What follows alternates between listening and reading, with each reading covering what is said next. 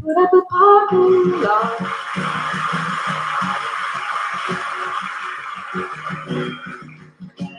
A pink hotel, a boutique, and a swinging hot spot. Don't it always seem to go?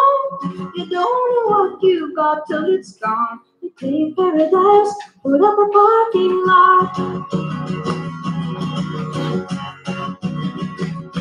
Now they took all the trees, put them in a tree museum. And they charged all the people $1.50 just to see 'em. I said, don't it always seem to go? You don't know what you got till it's gone. You pay paradise, put up a parking lot.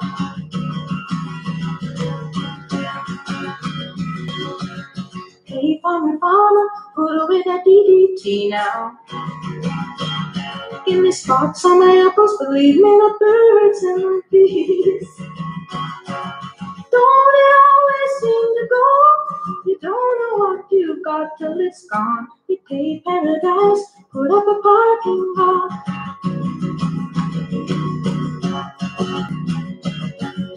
Late last night, I heard that screen door slam. And a big yellow taxi come and took away my old man. Don't it always seem to go that you don't know what you got till it's gone? You pay paradise, put up a parking lot.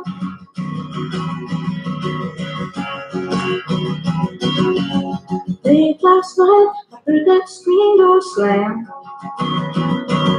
And a big yellow tractor come and took away my house. It took away my land. I said, don't it always seem to go?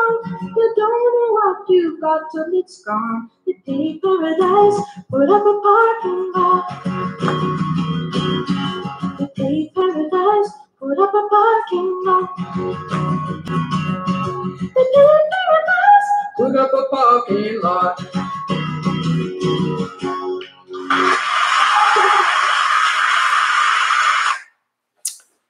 Morning, everyone. The material for the midterm will end with whatever we cover today. So that'll be it. Yep, almost half term. There is no review or practice exams. You should expect book type questions. Book type questions. So the way to practice for the midterm is the way you've been learning the material, lots and lots of questions from the book. Would past midterms help? Well, I mean, who knows? Again, it's questions from the book that you want to concentrate on.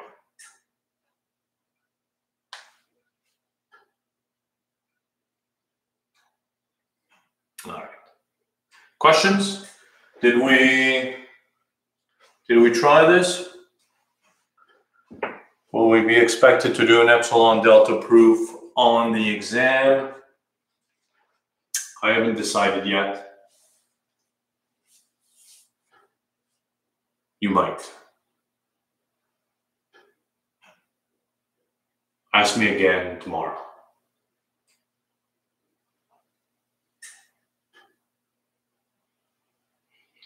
So that's the question, right? I mean, you see, this is where we left off yesterday. This allows you to make everything small. Today's song brought to you by Joni Mitchell.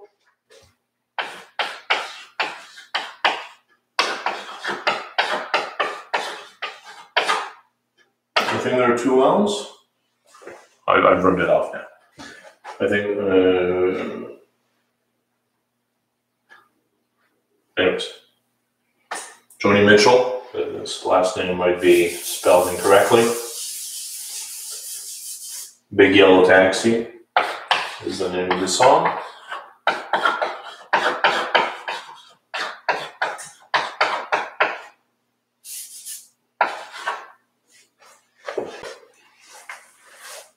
Wouldn't it depend on delta exactly, as Edwin suggests? It will depend on delta, so we will assume delta is already small. Exactly that. Exactly that. So how large does that get, right? Because remember, we're restricting our attention to stuff near this value. Right? So what do we have to work with? We know that x minus 1 squared plus y minus 2 squared is less than delta. So let's assume delta is less than or equal to 1/2.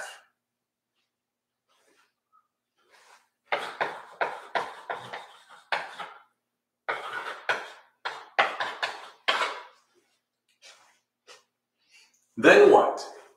Then this, we've been using the inequality going the other way. This is bigger than or equal to either absolute value of x minus 1 or absolute value of y minus 2.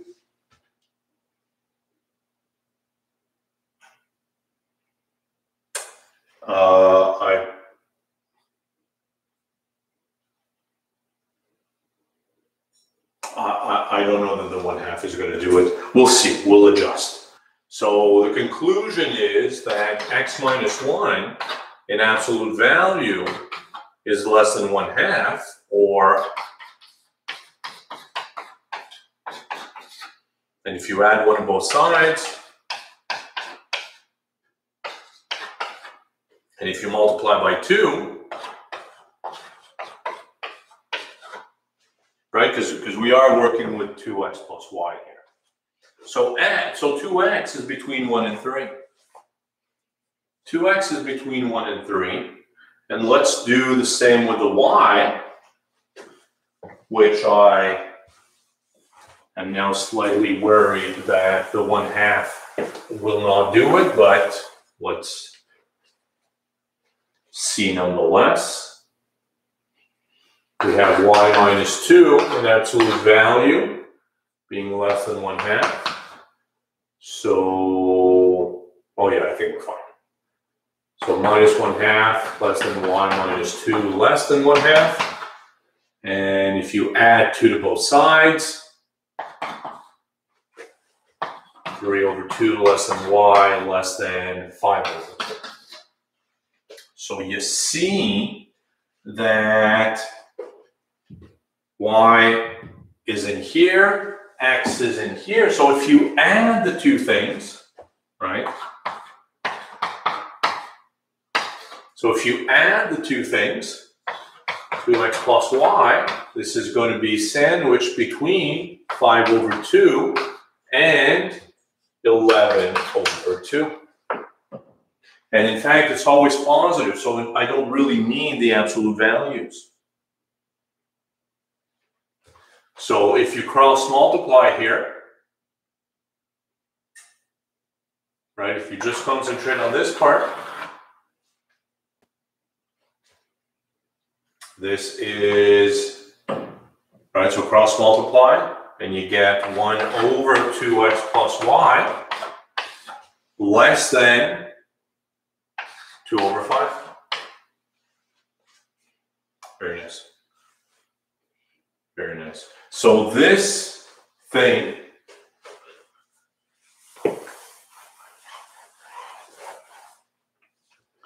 is going to be less than 3/4 times 2 over 5 times that square root.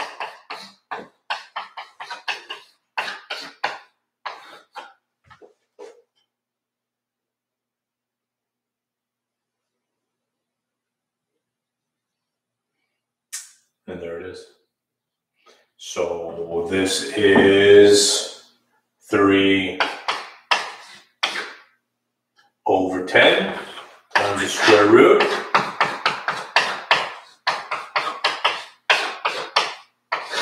So if you let, right, because I mean, we did assume this. So now we're going to let delta be the minimum of either 1/2 or 10 epsilon over 3.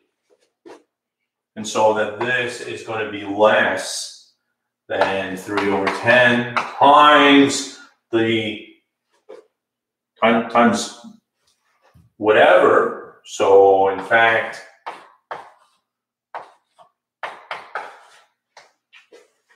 since delta is the minimum of the two, then it's at least it's less than or equal to that, and there you have it. So delta over 2, delta being less than or equal to 1/2 was just an assumption, absolutely, and then we cemented it here by making sure that it is less than 1/2. Where do we get the 1/2 from? That's the thing, right? I mean, you want, you're looking for a bound. So the idea is that we want to be close to the point 1, 2. We don't want to go too far away. So if you're staying close to the point 1, 2, how large does this get? But if we had used a different value, and that would be fine as well, your upper bound for this would have been different. Right? In retrospect, I think you could have used 1. 1 would probably have worked, and I assume Manwin did just that, and you get a different upper bound, and it's all good. Well, I mean, we had assumed delta was less than or equal to 1/2, so this needs to be taken care of as well. Nicholas is asking, could we use delta to be 10 epsilon over 3? The problem with this is if 10 epsilon over 3 is very large, because it could be, right? I mean, because it's epsilon greater than 0 given. So we usually assume it to be small, but it doesn't have to be small. And here you made the assumption that delta was less than or equal to 1/2. So this has to be somehow worked in. And that's how you work it in. You take the minimum of the two. So now you're guaranteed that delta is less than or equal to 1/2, and it's less than or equal to 10 epsilon over 3.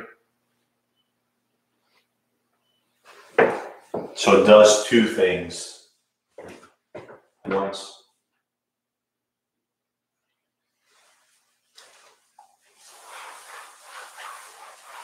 It's a very nice trick. Very useful. There it is.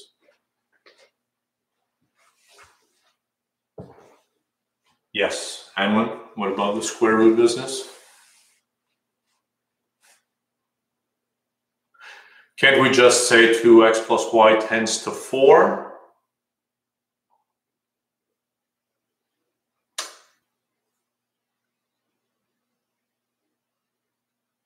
So that for x and y large enough, for x and y close enough to 1, 2, this would have, 1 over that would have to be less than anything bigger than 1 over 4. And well, that's essentially what we're saying, but in the epsilon delta situation.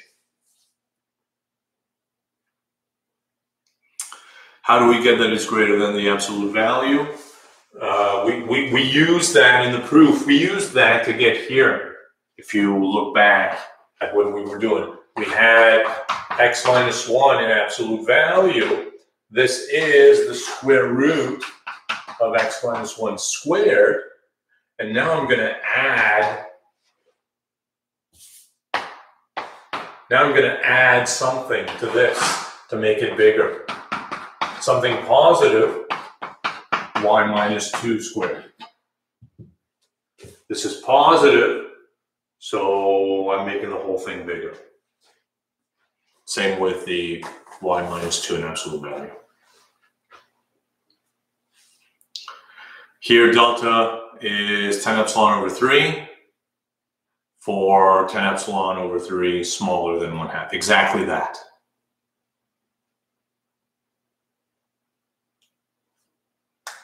Is it or and? Well, it's both of them are smaller, right? Similarly,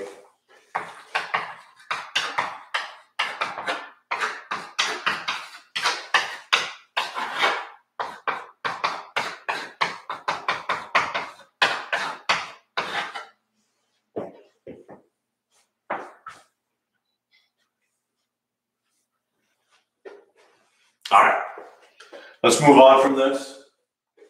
Let's move on to the idea. I mean, think back to Cal 1. What did we do after limits? We introduced, what if epsilon was large and 10 epsilon over 3 was bigger than 1/2? Then in that case, delta would be 1/2. But in any case, delta would be less than this. And that's all that we need.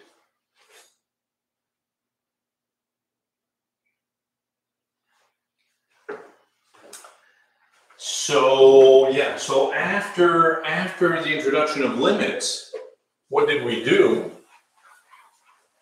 We introduced the idea of continuity. Can we draw the graph of a function without lifting the pencil from the paper? The idea is the same in higher dimensions.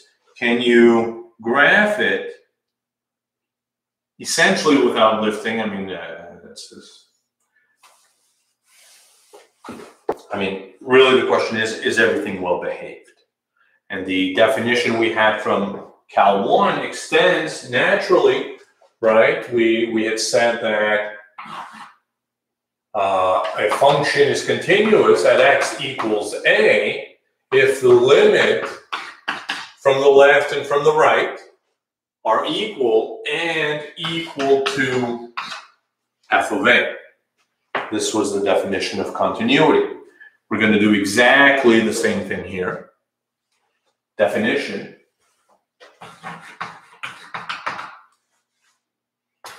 A function f of xy is said to be continuous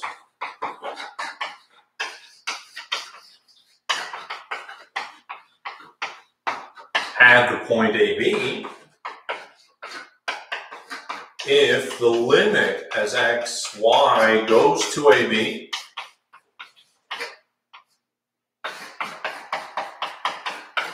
is equal to f of AB.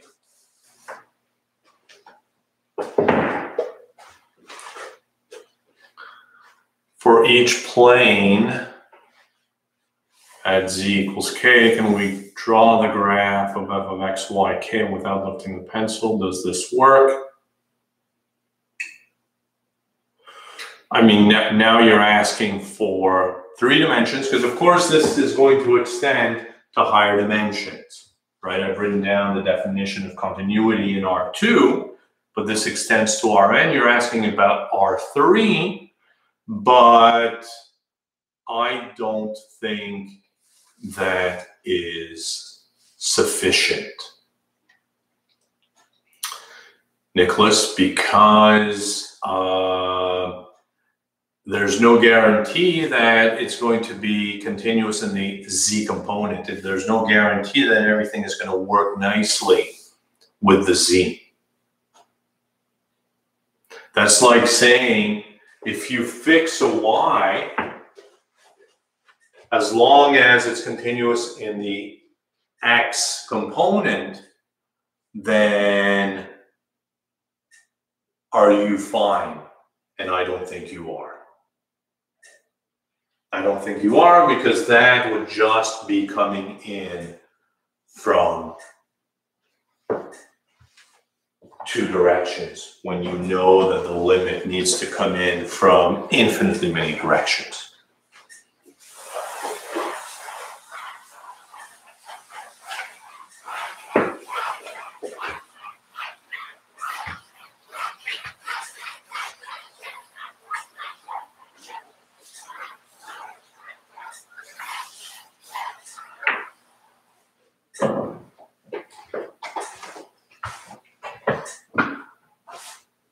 So question arises, what functions are continuous? And the answer is pretty much the same thing as in the one-dimensional case. If you have polynomials in x and y, polynomials in x and y are continuous. Every function of x that was continuous, if you compose it with a function of two variables that is continuous, you still get a continuous function. So trigonometric functions in x and y are going to be continuous, exponentials, logarithms, and so on and so on. Let's take an example.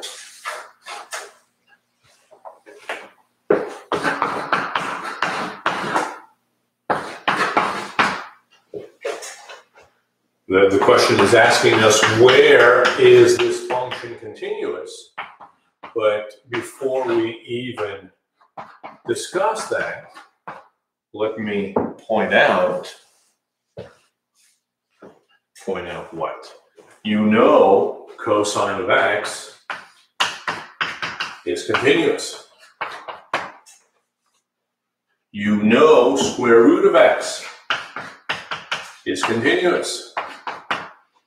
And here, 1 plus x minus y is a polynomial in x and y. So it's continuous. And this thing is the composition of all of these three functions.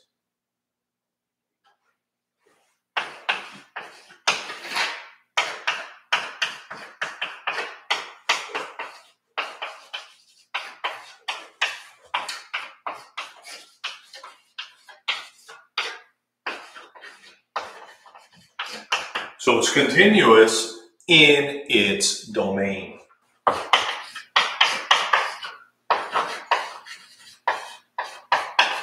Continuous where it's defined. So where is it defined?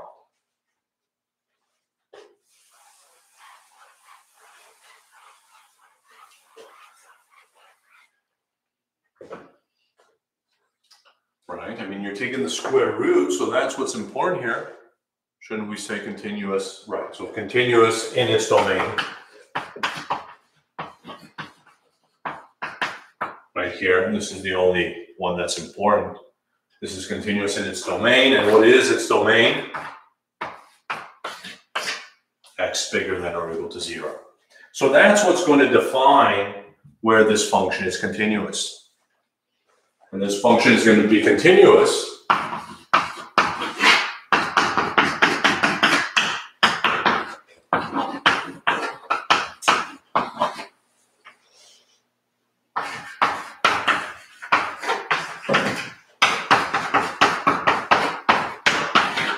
as long as this thing is bigger than or equal to 0. In other words, y less than or equal to 1 plus x.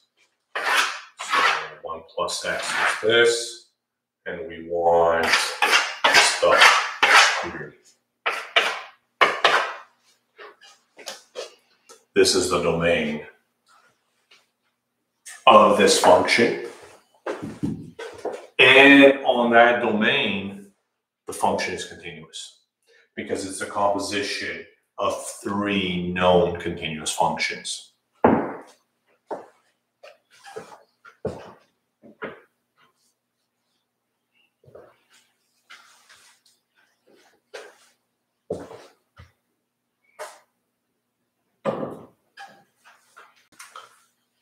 Questions here? Do we need to sketch the domain when answering these types of questions? No, you do not.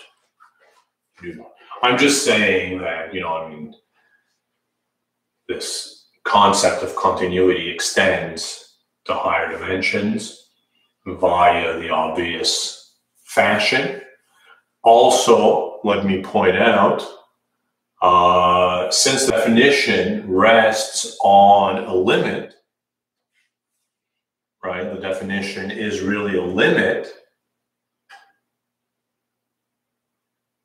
Continuity has a reformulation in terms of epsilon delta. So that's,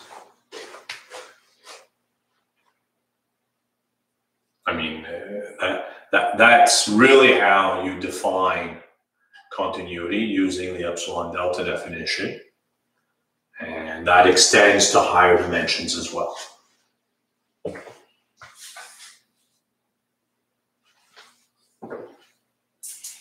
All right. We're, I think, ready to move on.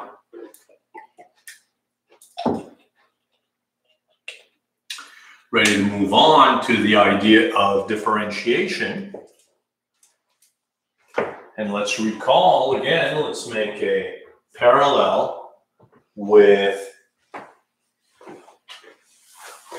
Calculus 1.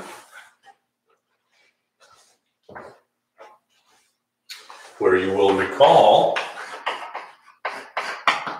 that we defined the derivative to be the limit as h goes to 0 of f of x plus h minus f of x over h. We're going to do exactly the same thing here. Let me define the partial derivative of f with respect to x, right? Because now we have a function. We're going to do this in 2 dimensions, right? A function of x and y.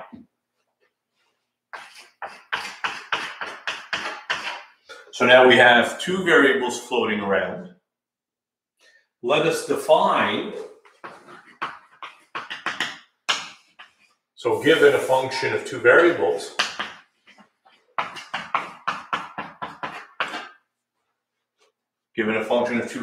we define the partial derivative of f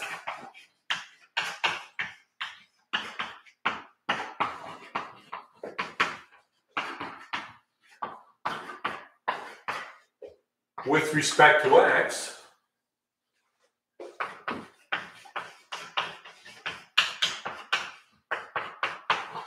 denoted df dx. So take note of the squiggly d's as opposed to the straight d. Right? Straight when you just have a function of 1 variable, squiggly when you have functions of more than 1 variable. So df dx or fx or f1, because x is the first variable,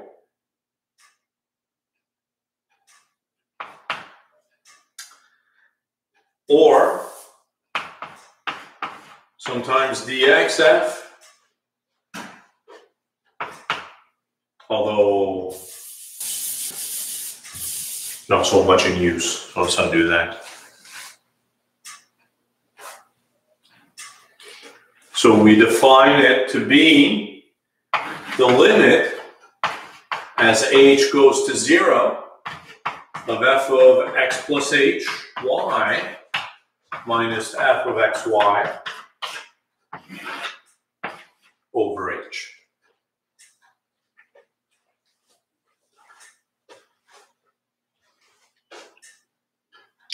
I mean, you, again, as Taha points out, you may have seen this in other courses, especially in physics. It's used all over the place. I mean, the partial derivative is of crucial importance, very much as the regular derivative is. Absolutely.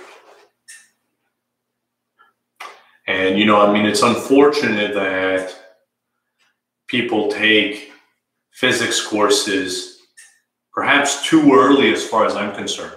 If you did up to Calc 4, advanced calculus, before doing physics, I think you would have a much greater understanding of what's going on, and you would appreciate it a lot more. All right, but there it is. This is the partial derivative of f with respect to x. Let's analyze what's happening here, right? We are really looking at how the x variable changes, right? This is going to measure the rate of change in the x direction. Nothing is happening to the y. The y is being left alone. The y is being treated as constant. Geometrically, let's draw a picture of what's happening here.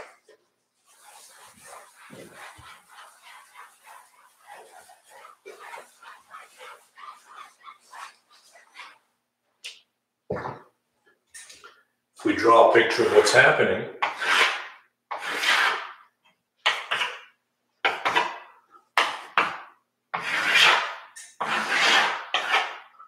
you have your function z equals f of xy. You're fixing a point, and essentially what you're doing is you're cutting this function in the direction of x.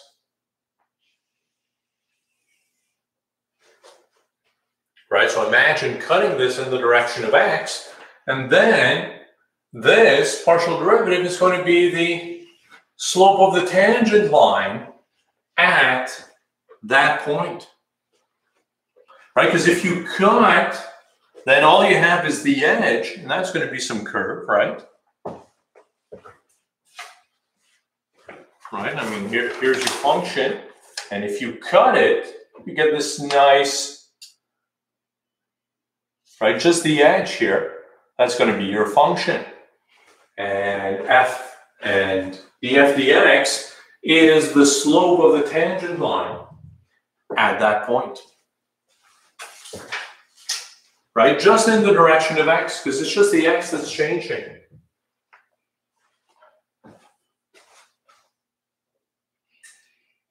Similarly,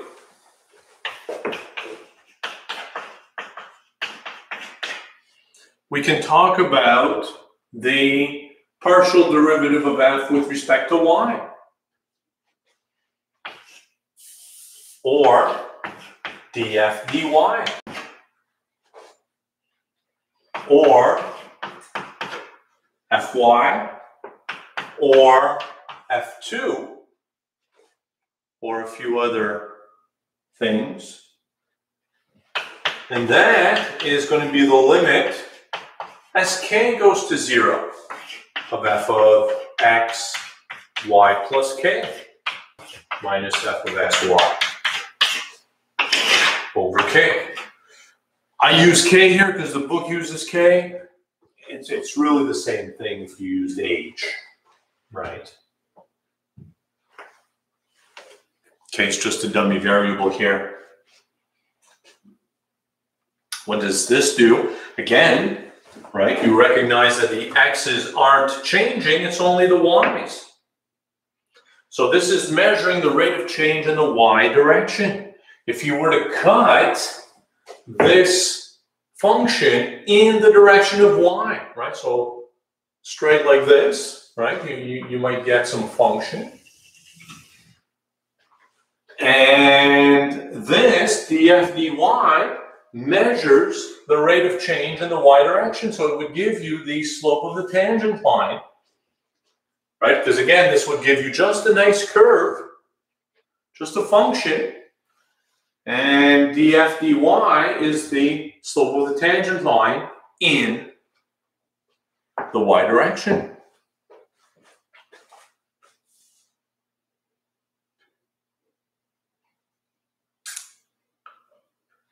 Shall we take a few examples to understand what's happening?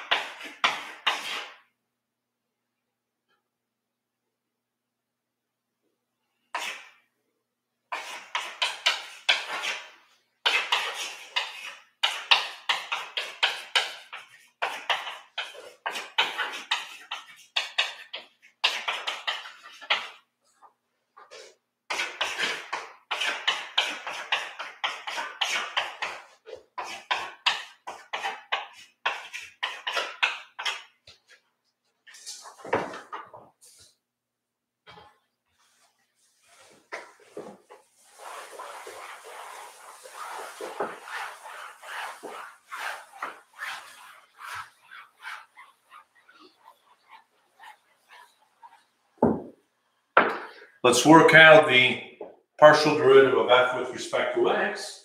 We'll do it using the limit definition only to illustrate what's really happening here. So we need to see how the function behaves with respect to x and and y now. Exactly that. Naturally, right? Because you have two variables.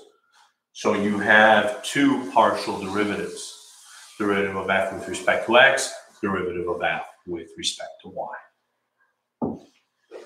Let's work out df dx, which by definition is the limit as h goes to 0 of f of x plus h, y minus f of x, y over h.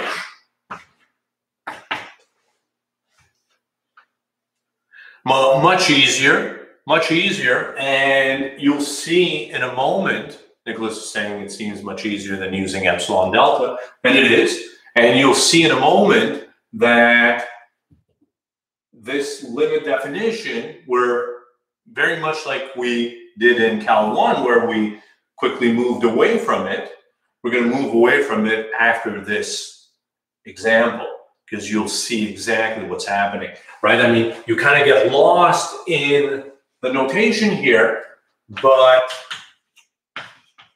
in practice, observe what happens. So what's happening here? Everywhere you see an x in your function, you replace with x plus h. The y gets replaced with y. So this is x plus h squared y minus 3y to the 4.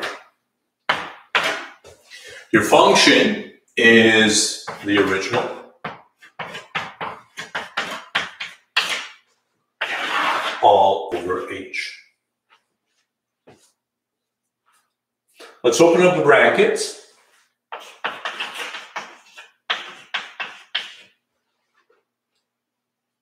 And you see that when you open up the brackets, the minus minus becomes a plus, and these things cancel. And we're left with x plus h squared times y minus x squared y over h. Now, you could expand everything and group and this and that. let's not do that. Let's be smarter. And let's factor out a y and observe. Observe, you factor out a y.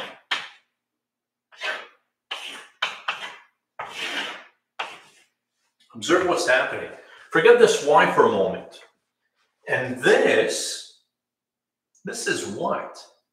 This limit as h goes to 0 of this thing is the definition of the derivative of x squared. So this is the derivative of x squared, the limit, and then you multiply by y. So this is 2x times y. Right? The derivative of x squared, treating y as a constant. Y is fixed here. There's no h's. Y is treated as a constant. Here, the minus 3y to the 4, you had a minus 3y to the 4, and then you subtracted it. They canceled out. Very much like a constant again. So how do you differentiate a function with respect to x? You treat the y's as constant. The derivative of x squared is 2x, so 2x times this constant. This is a constant, the derivative is 0.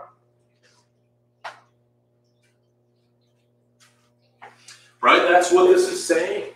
The y's don't change. The y's are treated as constant. Well, let's repeat by looking at the derivative with respect to y. I'm saying how do you differentiate a function with respect to x? How do you take the partial derivative with respect to x? You treat the y's as constant. Derivative of x squared is 2x times this constant, 2xy. Derivative of 3y to the 4 is 0. There are no x's here. Y is treated as constant. And the same is true when you're looking at the f dy.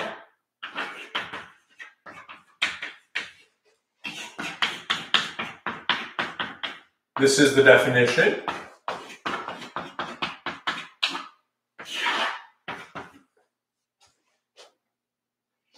And again, we're looking at how this expression varies when the y's vary. So the x's remain fixed.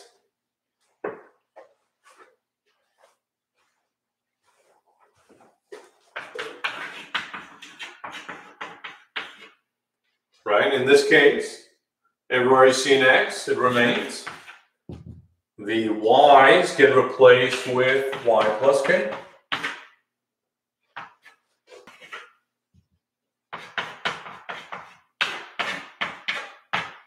Minus the original function.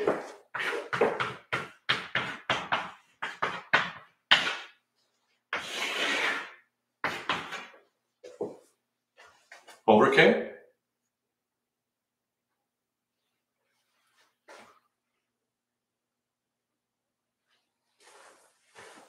Now, again, it's tempting to expand everything, but let's not do that to understand really what's happening.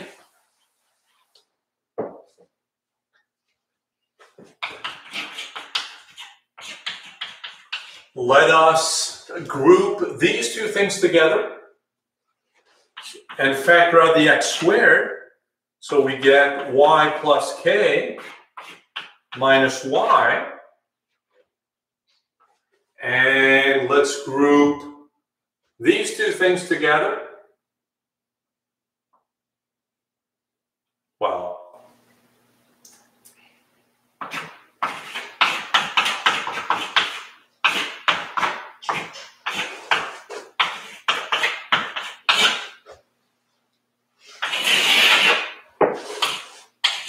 the whole thing over k.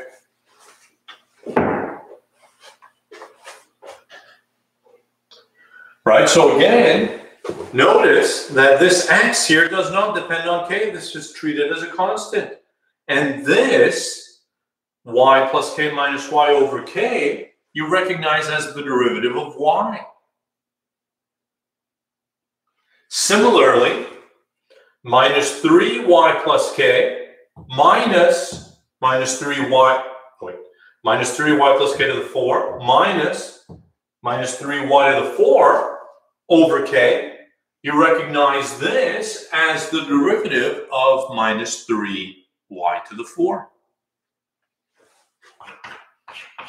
So this is going to be y squared times the derivative of y, which is just 1, minus the derivative, or plus the derivative of negative 3y to the 4. Negative 3y to the 4 has derivative negative 12y cubed, which is just the derivative of this, right? So it's the derivative with respect to y of this function. Observe if you're differentiating with respect to y, treat the x as constant, the derivative of y is just 1. The derivative of 3y to the 4 is 12y cubed.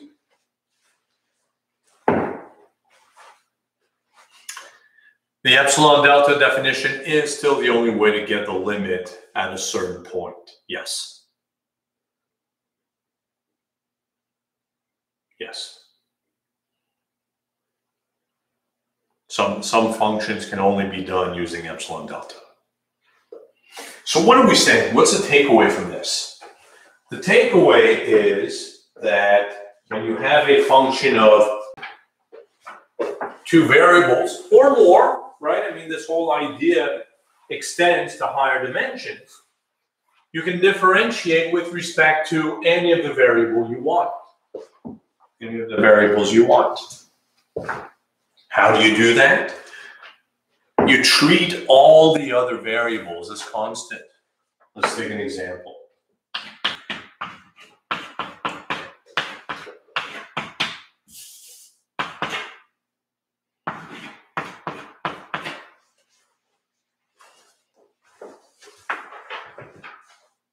So we're not going to go back to the definition. I think we've understood what's happening, right? If you want to differentiate with respect to x, you treat the other variables as constant. Y is the only other variable here. Y is treated as a constant. So you have e to the x times a constant. What's the derivative? The derivative of e to the something is e to the something. And then you differentiate the inside with respect to x. The derivative of xy, this is a constant, like 3. The derivative of 3x would have been 3. The derivative of xy is y. Done.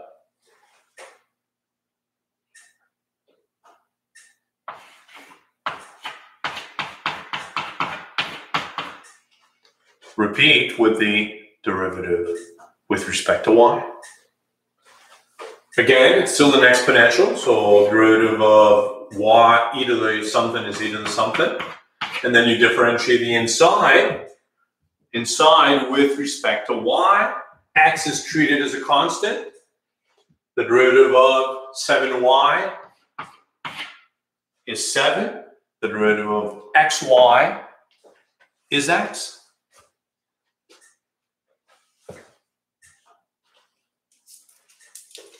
Convinced?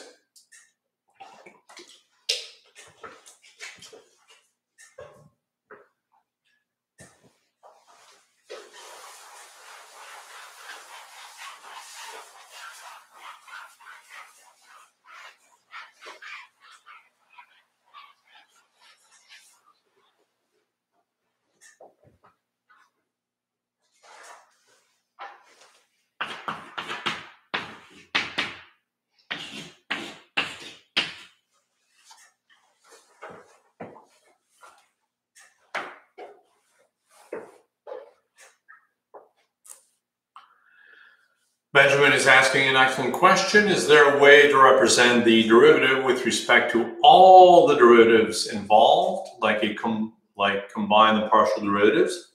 An excellent question. The answer is yes.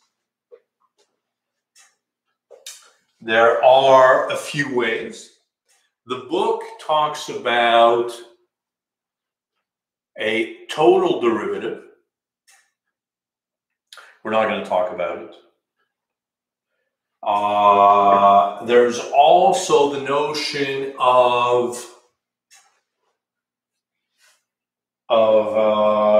gradient, which does combine all the partial derivatives there as well. You'll see that in advanced calculus, or if you've done physics, I know the gradient is very useful there as well. So you might have encountered it there. And that combines all the partial derivatives as well. But as far as we're concerned, we're not going to, well, I say we're not, but well, maybe we will. We'll see how tomorrow goes. We might talk about something that combines everything there as well.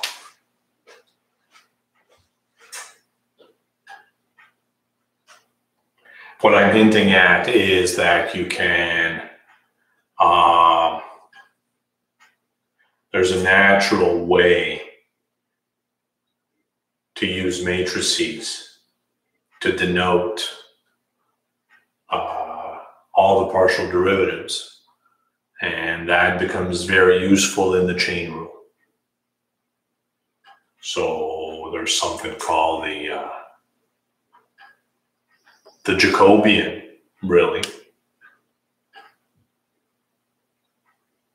Yeah, that's it. I mean, you still have dx's and dy's. Yeah.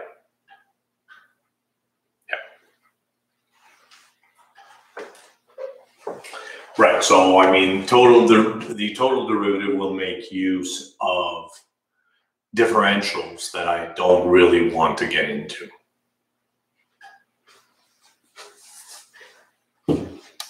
But consider this. So here we have a function of two variables, u and v. So we can talk about dw du, where you treat the v's as constant. What is the derivative? V is treated as constant, 1 over v squared. The derivative of u with respect to u is just 1. Similarly,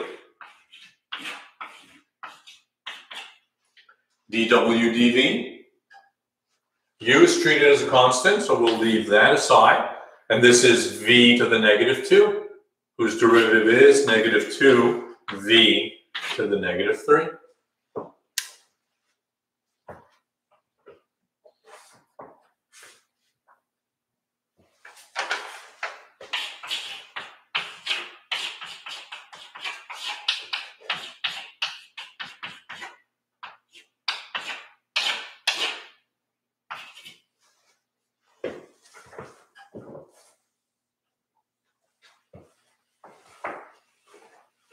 Easy enough, right? Is everybody comfortable with partial differentiation? Nothing much is happening here. If you're comfortable with the regular derivative, I think it's easy to extend, right? Here you've got a function of two variables. What is dg dx? Well, you've got something cubed. So the derivative is that squared times the derivative of the inside, right? Chain rule still kicks in. We're differentiating the inside with respect to x. The derivative of x squared, 2x. The derivative of xy. X and y are independent variables here, right? Y is treated as a constant. Derivative of x is 1. There you have it.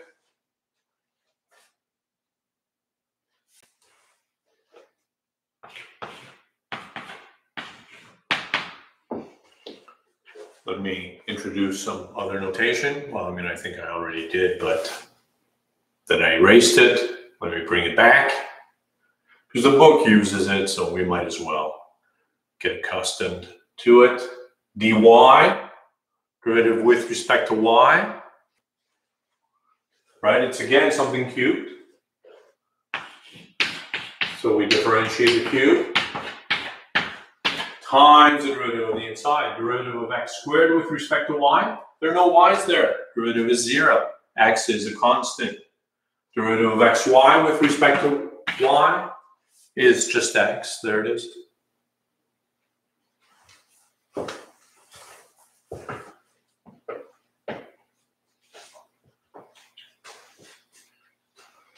Too easy? Do we want to do one more?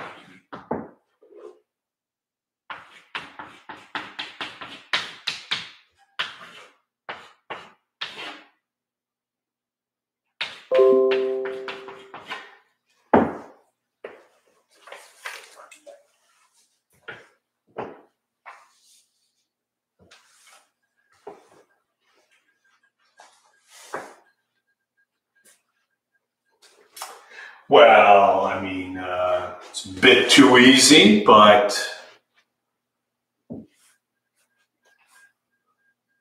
we'll see.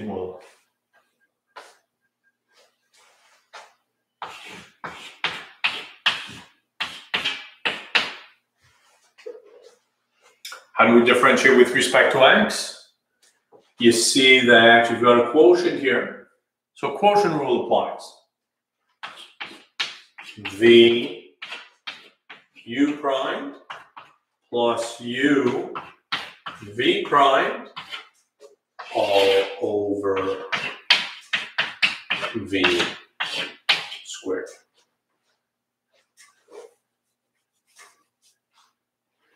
Similarly,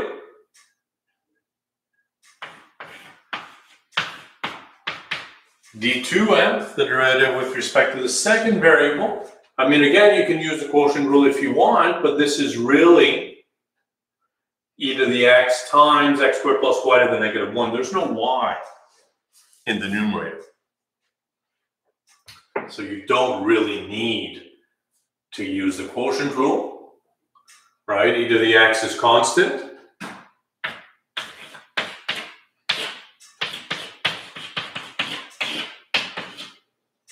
Times the derivative of the inside, which is just 1.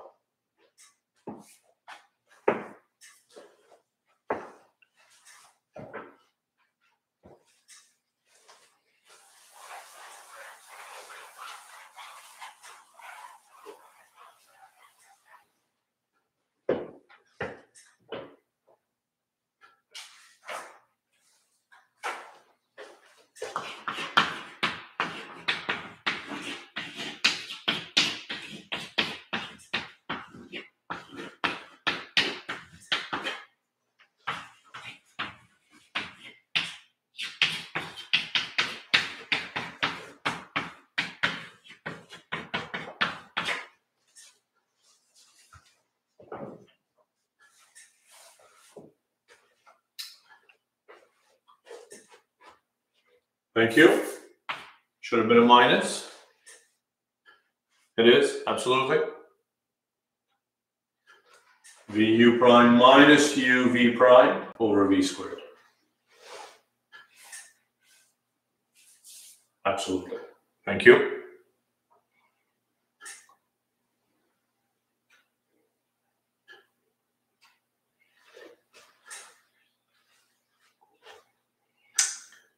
Consider this.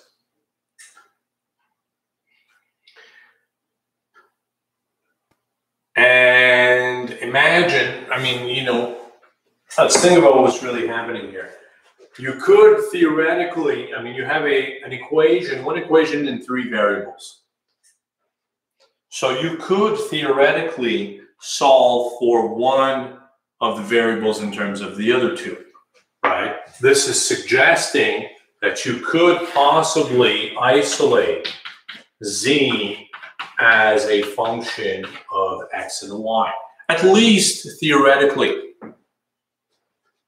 if not necessarily in practice. And that being done, we can ask the question, what is dz dx and what is dz dy? And if you think back to Calculus 1, we were doing exactly that, thank you, Xian, in the context of implicit differentiation. So this idea of implicit differentiation extends to higher dimensions.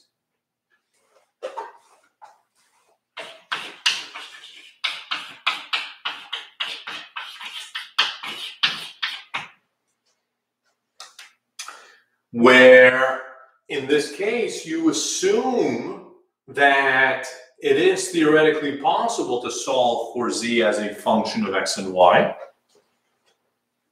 without explicitly doing so. So it's understood that x and y are independent variables and that z depends on both x and y. So now if you start with your equation,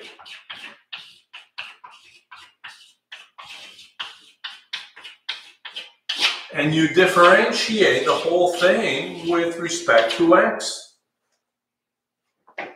assuming x and y are independent and z depends on both x and y.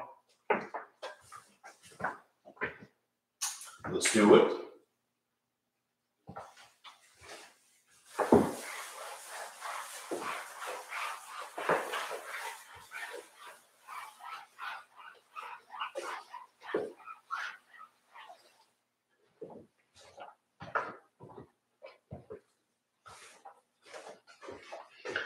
Differentiate the whole thing with respect to x. Derivative of x squared is 2x. Derivative of y squared, there is no x. Y is treated as a constant. The derivative is 0. Derivative of z squared, well, be careful now, right? Z is assumed to be a function of x and y. So the derivative is not 0, but rather differentiate the square. So 2z times the derivative of the inside, which is dz dx, exactly what you're looking for.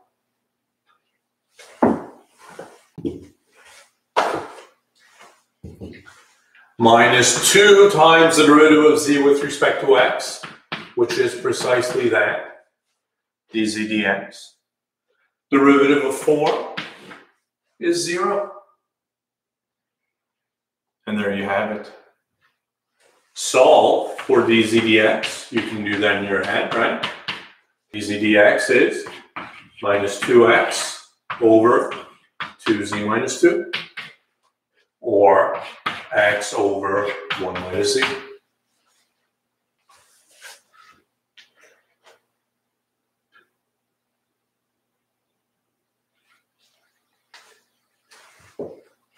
Let's do the same thing.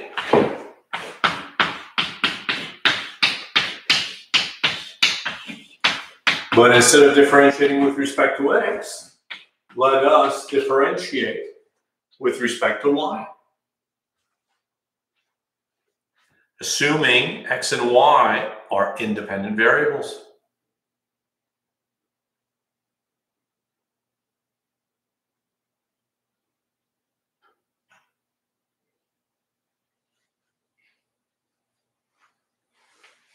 Derivative of x squared is 0. Derivative of y squared, 2y.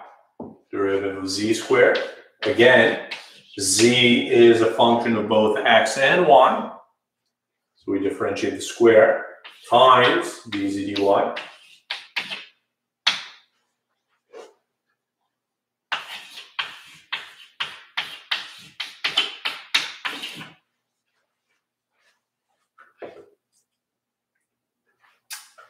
And it's easy to see that dz dy is equal to y over z minus 1.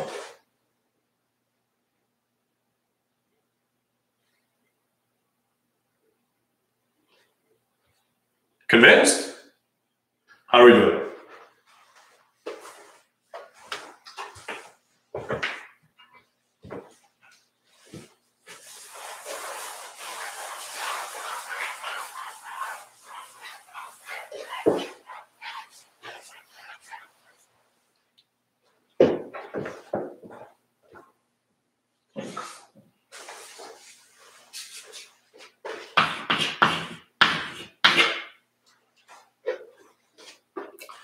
What is it? What exactly is implicit differentiation? It's differentiation without explicitly solving for z as a function of x and y. I mean, let's take this example, for instance. Can you solve for z as a function of x and y? Right, we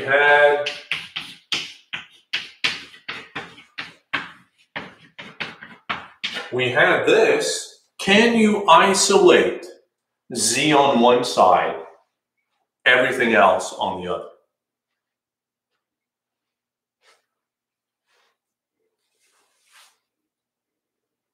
That's my question to you.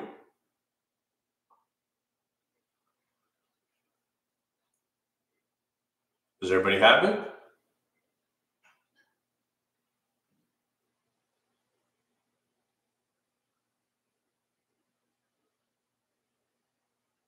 It's hard.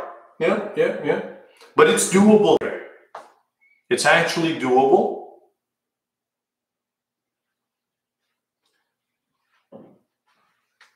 Complete the square. Thank you, Shian. We're going to add 4 to both sides. And this plus 4 makes this whole thing a perfect square, right? Z minus 2 squared.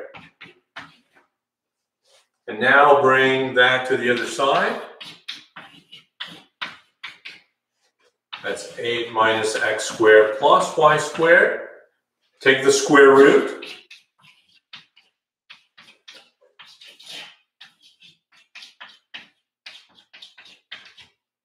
And z is 2 plus or minus the square root.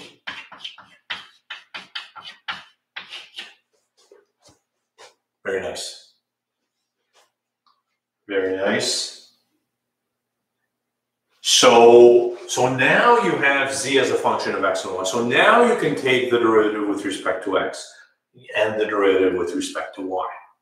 And if you plug in the value of z into here, into the derivatives that you found, the derivatives will coincide.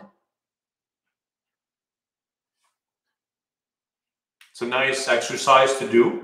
We won't do it, but you can check.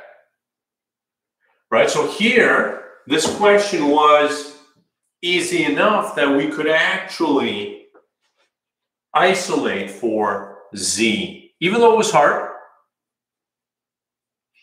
In practice, you can actually isolate for z. In a lot of questions, though, I mean, if you threw in a ln, then it becomes impossible. But perhaps theoretically, it might still be possible to do so. And the question arises, what about the derivatives? We can still find the derivatives, and it's all good.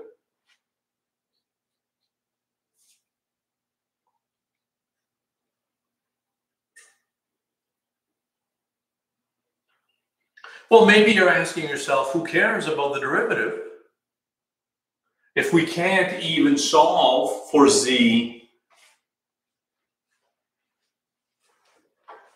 as a function of x and y? Well, let's bring it back to the Cal 1 situation. And it's a nice parallel to make, right? I mean, suppose you had something of the form x squared y plus ln y is equal to 6, right? Solving for y as a function of x, not going to happen. Not going to happen, but you can still work out dy dx, right? If you differentiate the whole thing with respect to x, under the assumption that y is a function of x, right? So 2xy plus x squared dy dx, and the derivative of this is 1 over y dy dx.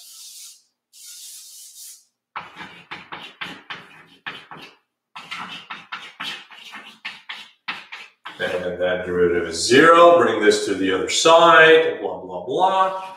We see dy dx is minus 2xy over x squared plus 1 over y.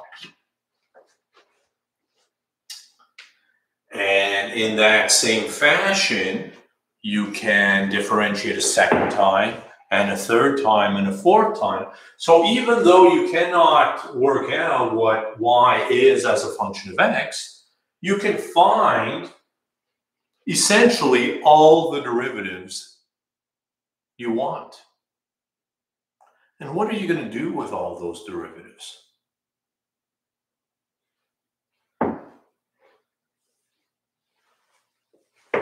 If you have all the derivatives,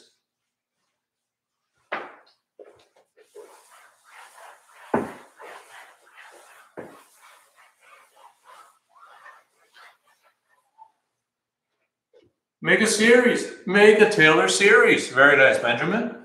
If you have all the derivatives, you have the function. If you have all the derivatives, you have the function via Taylor series. Isn't that amazing? That's going to make a very nice midterm question, right?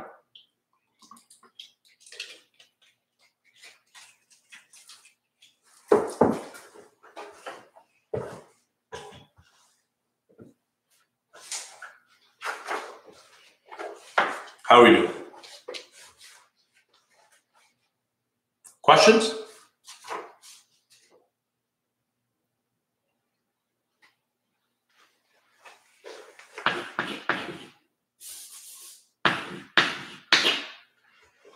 Same question, we are looking for dz dx and dz dy, where z is f of xy, where f of x is a differentiable function.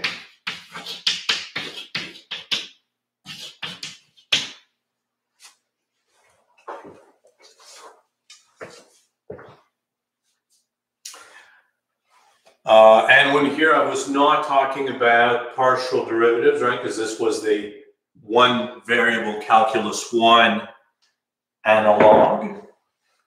But you bring up the interesting question in that, is there a multivariable Taylor series equivalent? And the answer is yes.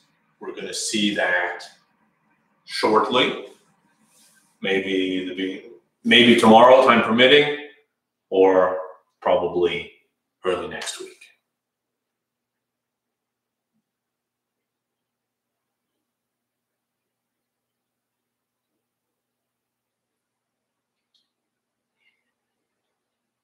All right.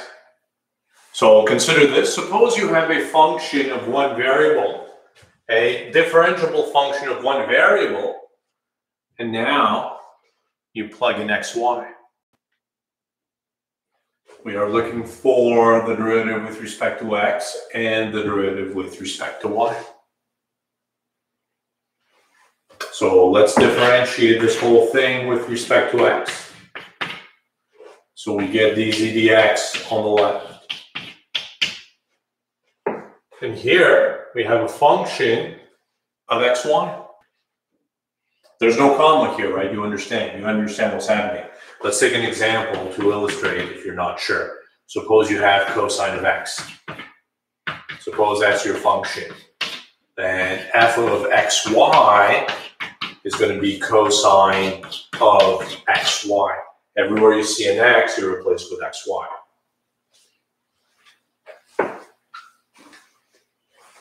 So how do we differentiate this? Well, how would you differentiate this? You differentiate the function first, you differentiate the cosine, and then you differentiate the inside. So differentiate the function. It's a function of only one variable. So f prime. And then you differentiate the inside with respect to x to get a y. Similarly, dz dy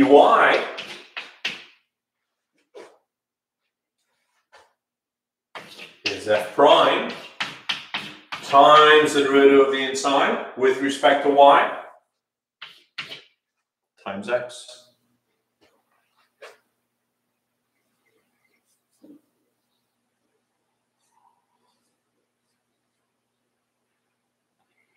Convinced?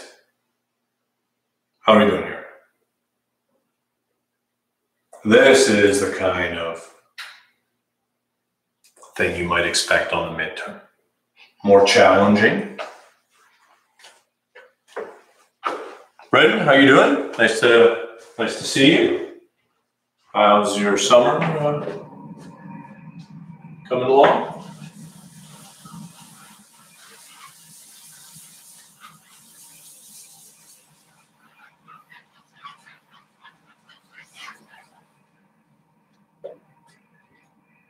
Why do we take f prime? Well, I mean, that's why I gave you this example, right?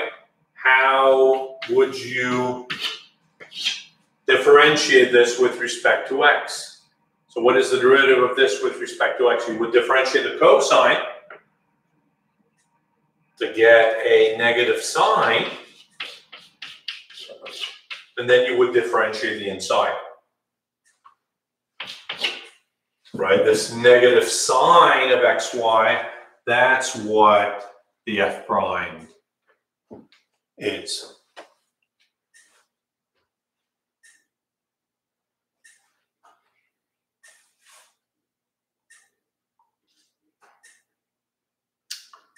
A lot of books, you say, Brendan? Anything good to suggest? What have you been reading?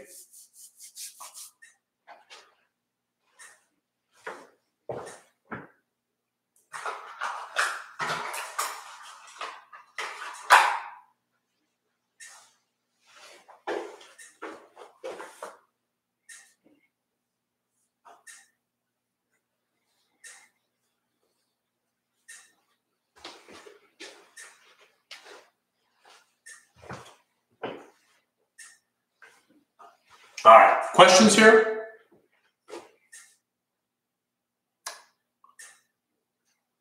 I have not heard about that book. Bitcoin Standard.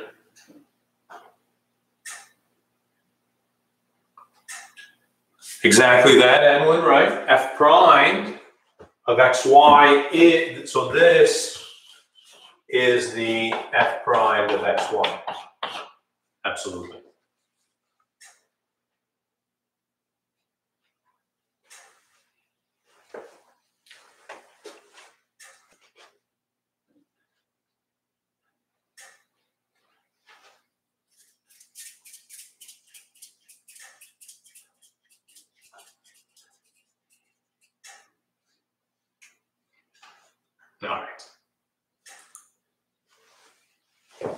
Shall we move on then?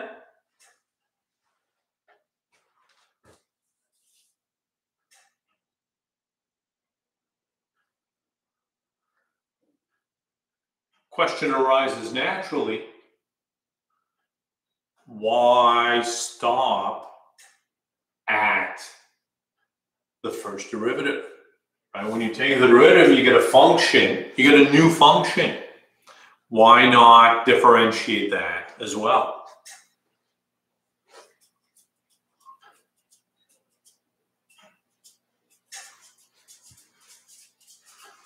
Right? Why stop at the first derivative when you can keep going?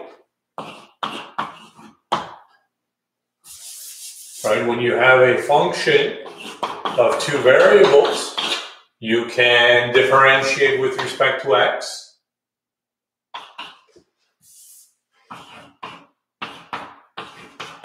Or differentiate with respect to y. But these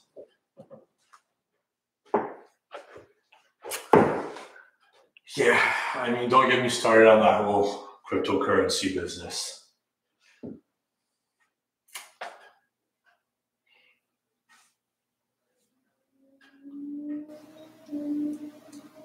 If there's one, well, yeah, to the moon indeed.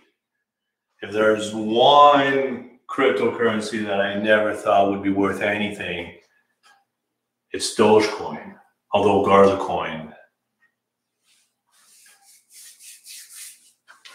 as well, but yeah, I don't know.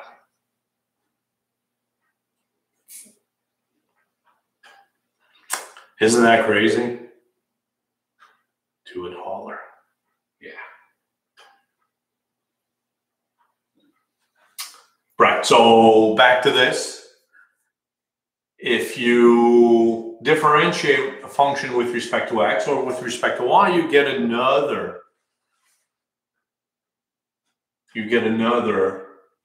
new functions. Why not differentiate those with respect to x and with respect to y?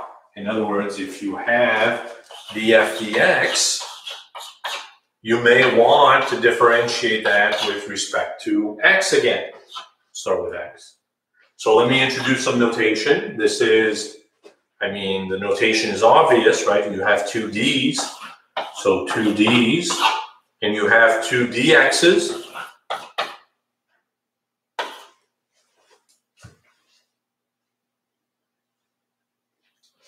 And you could differentiate that with respect to y. The df dx, you could differentiate with respect to y. So again, notation-wise, d squared f by, in this case, dy dx. Meaning, you differentiate it with respect to x first, and then with respect to y, following this notation. However, in the other notation that is in use, if you have fx and you differentiate that with respect to x, well, that's fxx. But if you differentiate that with respect to y, right, which would be, according to this, d squared f by dy dx, because of the transformation, if you will, right? I mean, you're applying the derivative to that. Here, sorry.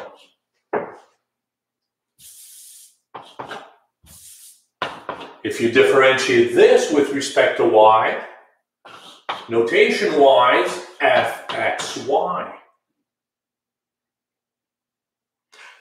Nicholas is right.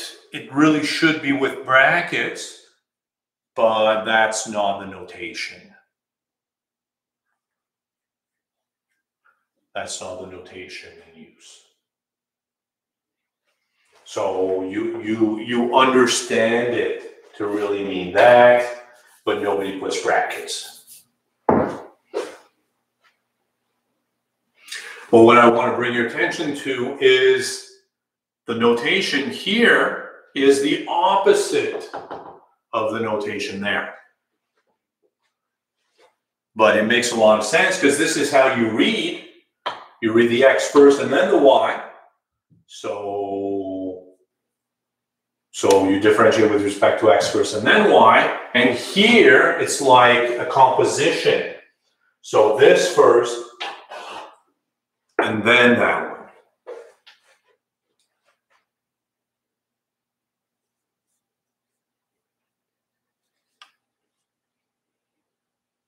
And then you can keep going, right?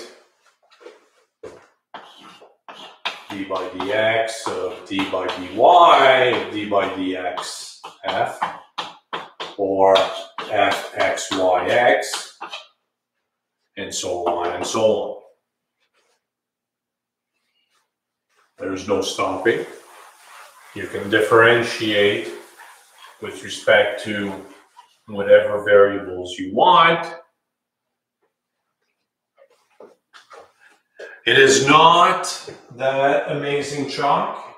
Well, I mean, I say amazing only because I've been told. And when I say been told, I mean, I read it on the internet, but it's, I used to be working with Crayola chalk. Very, very, very, very dusty. This one much better. This is, what is that?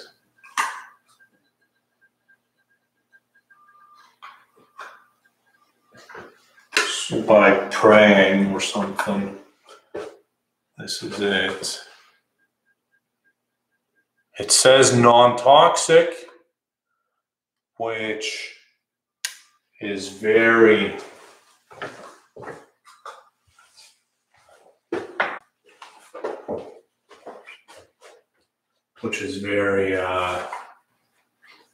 what's the opposite of reassuring there?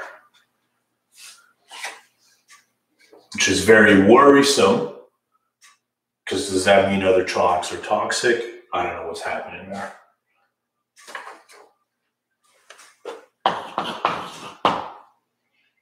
We are asked to find all second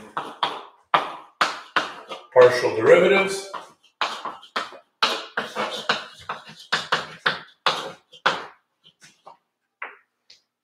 of the function ln of ax plus by, where a and b are real numbers. What about whiteboards?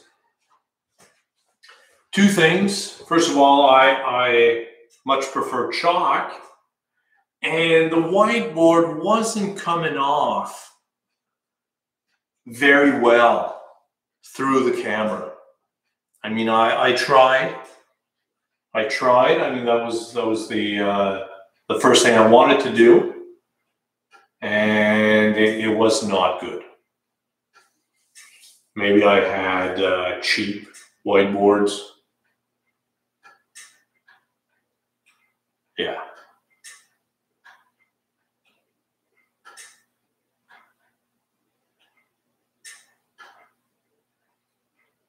Yeah, so chalkboard is, I mean, I tried a few things, right? And tried a few cameras, tried a few streaming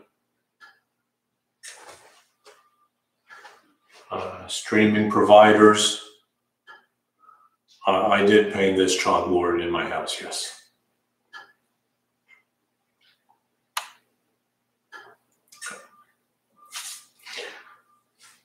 And yeah, so YouTube was the best provider. Even though we don't have this interaction, I think the live chat still works pretty well. And I finally got a good camera. So it's an acceptable setup, I think. Let's take the partial derivatives here. let's start by the derivative with respect to x, or fx, right? Derivative of ln is 1 over times the derivative of the inside with respect to x. And this is the only thing that depends on x. There it is.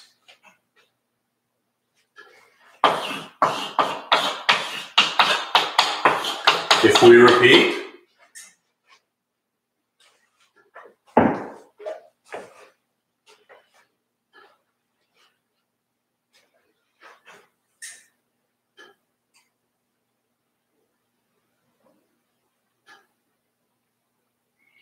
I'm glad to hear the quality is good. I'm always a bit worried. I mean, I see the videos seem pretty good, but if you're enjoying the quality, then I'm very happy with that. You know, people, even computer science people will tell you that the quality should not be affected on Zoom regardless of how many people there are, but I have found that not to be the case in practice. And Zoom was working very well when I was testing with one person. And then when 50 people were coming to the lectures, things were breaking down. And when 200 people were coming to the lectures, I mean, I couldn't even get anything started. It was terrible.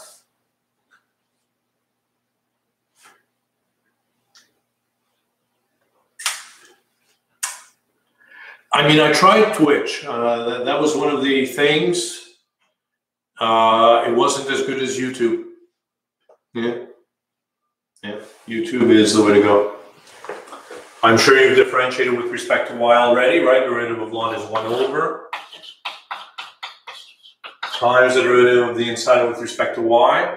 There's no y here. The derivative is 0.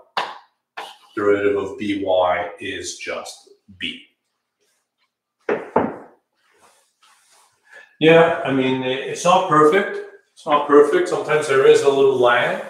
And it was much worse in the fall semester. In the fall semester, after 50 minutes, we would have every day, after 50 minutes, we would have a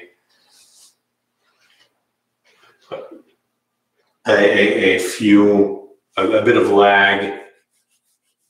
Things would freeze for a minute or two. We just have to wait.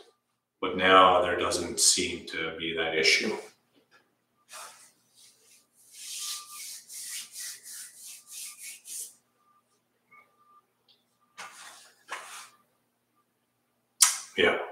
Yeah, who knows what that was.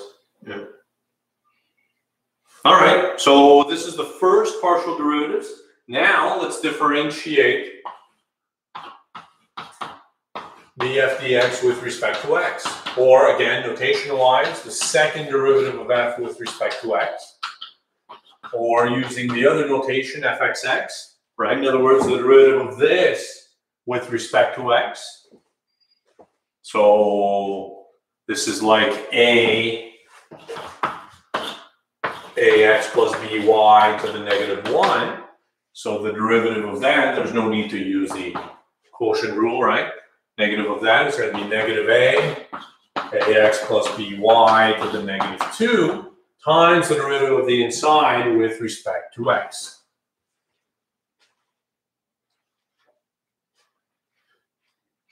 So when we say the second derivatives, exactly, I mean, it says all second derivatives, right? So fxx, and then the derivative with respect to y of df dx, or d squared f by dy dx, or fxy.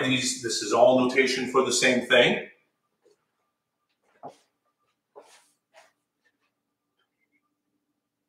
Right, so again, can't stress this enough. Understand that this is not a typo, right?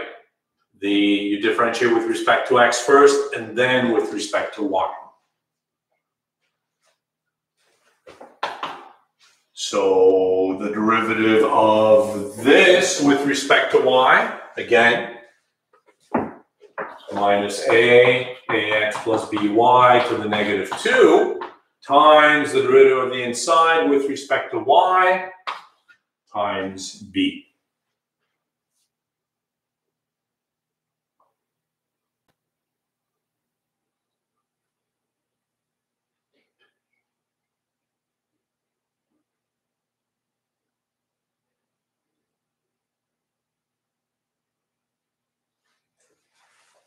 Similarly, the derivative with respect to x of df dy, or d squared f by dx dy, or fyx, again, you know what's going on here. The derivative of this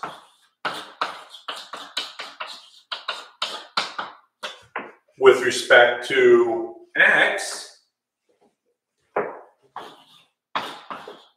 so this is a minus b, ax plus by to the negative 2 times the derivative of the inside times a,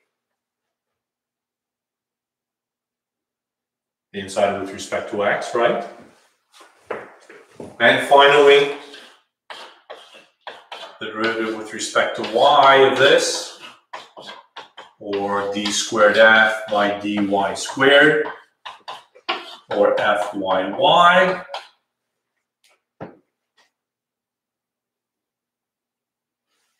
which is the derivative of that with respect to y, so minus b times the derivative of the inside.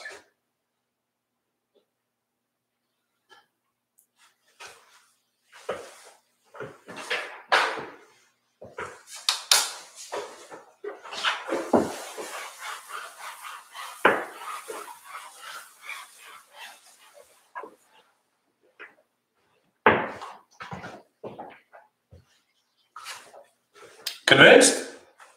How are we doing? We want to do one more?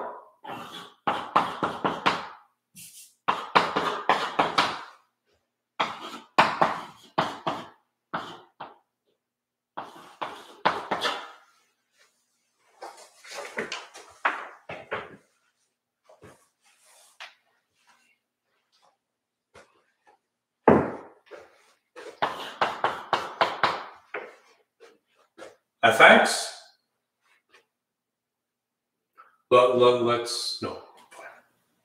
Derivative with respect to x, what do we have?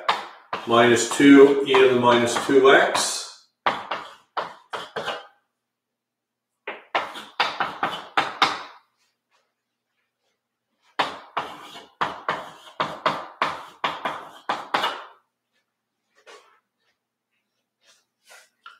What does fxyx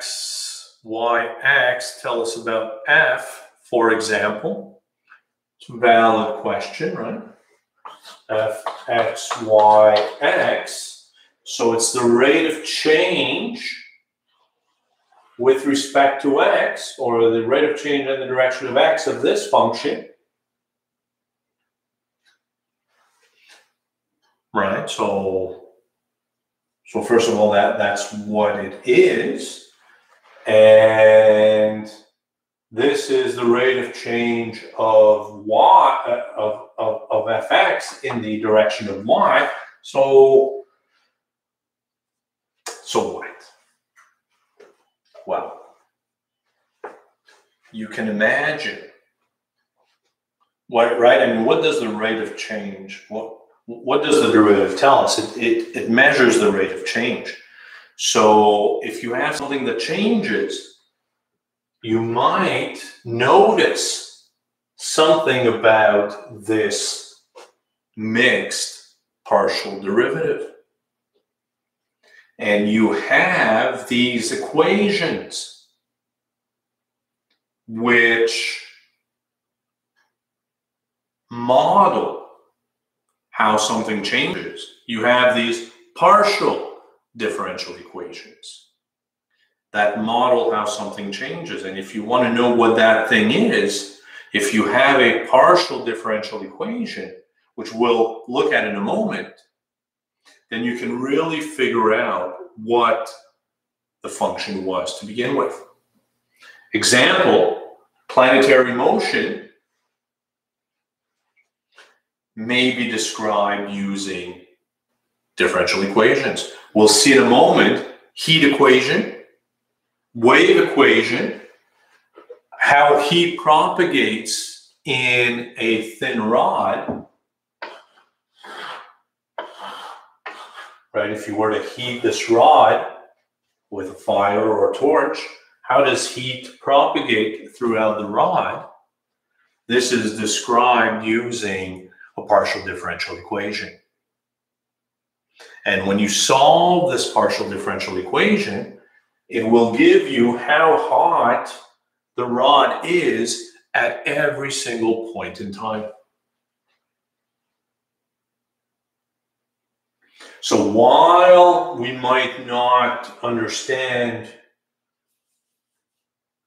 why this, and while I don't have a good example to illustrate something with fxyx, you'll see in a moment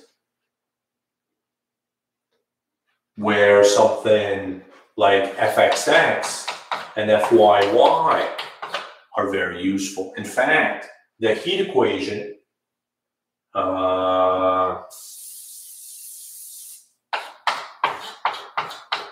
is essentially this. This is the heat equation for a thin rod on the x-axis.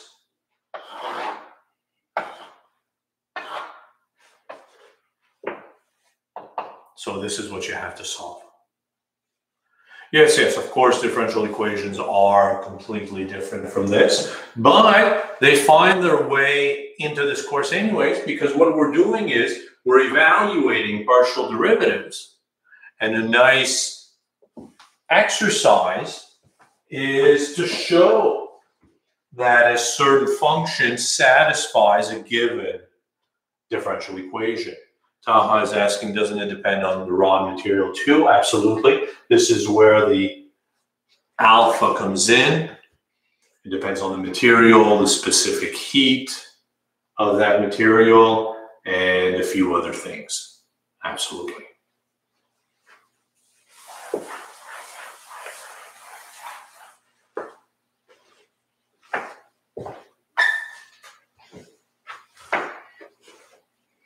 We have worked out the first partial derivatives. Let's look at fxx. Differentiate this with respect to x again. And I think it's easy to see 4 e to the minus 2x cos y. Differentiate this with respect to y. And we get 2 e to the minus 2x sine y. Differentiate this with respect to x.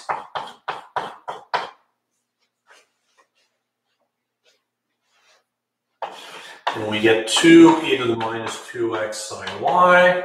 And finally, fyy is minus 2 e to the minus 2x cos y.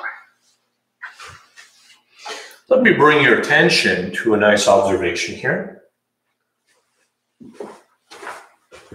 Here we had f of xy was actually equal to f of yx here. I mean, it's not immediately obvious, but if you take a step back, right, this is minus AB over that and minus AB over that again. So here, f of xy and f of yx are equal. Here, f of xy and f of yx are equal there as well. The question arises naturally, are they always equal?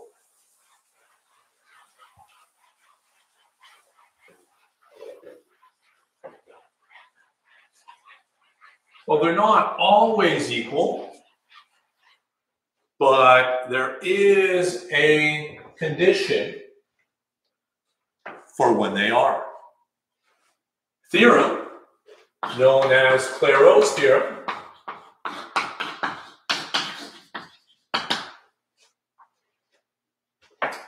Clairaut's theorem says that let D be a disk containing the point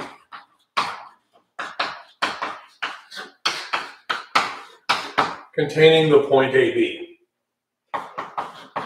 If fxy and fyx are continuous on D, then the mixed partial derivatives at the point AB are equal.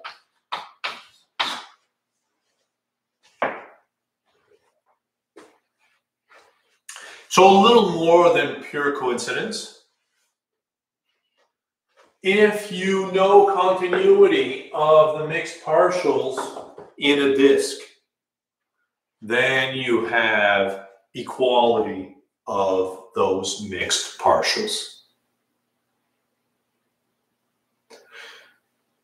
Right? So here, the exponential function is continuous. Trigonometric functions are continuous. So, yes, we do have equality of the mixed partials.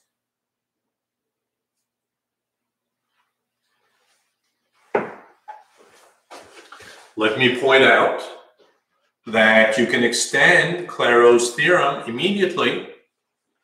A disk is just it's a circle, right? But full. It's a full circle. So you have the point AB. It's the inside of a circle.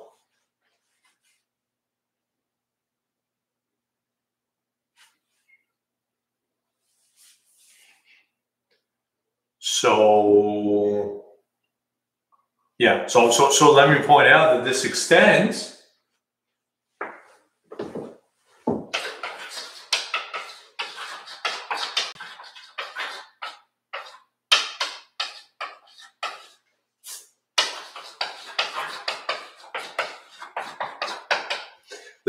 immediately. The radius must be strictly greater than 0. Yes. How do we know both are contained within the disk? It's not both, it's just the point AB. How would we define its radius? It doesn't matter, as long as there is a disk. And it doesn't even have to be centered at AB. But of course, without loss of generality, it is. So as long as there exists a disk containing the point AB, for which the mixed partial derivatives are continuous everywhere inside, then we're good to go. And I want to point out that this extends immediately to higher degree mixed partial derivatives, right? F of xyx versus f of xxy, right? Because now your function is going to be fx, and the mixed partials will be equal as long as these are continuous in the disk. And f, so this one, that one, f of yxx as well, right? Because now if you look at these two, and f of xy is going to be equal to f of yx. So then when you differentiate with respect to x at the end as well, so you have all of these mixed partial derivatives being equal if they're continuous in a disk.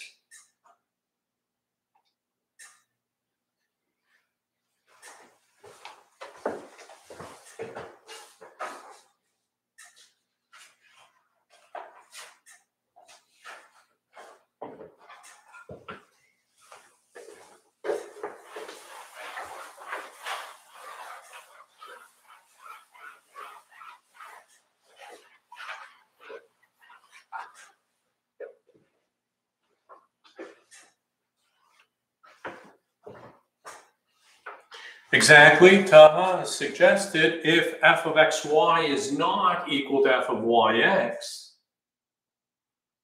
right? If these two things are not equal, then this is because one or both of these were not continuous on a disk. Exactly. Or there wasn't a disk on which both were continuous. Will we be asked to find higher order partial derivatives, or will we be working with second partial derivatives mostly? It's mostly first and second order partial derivatives, but you could be asked for higher derivatives.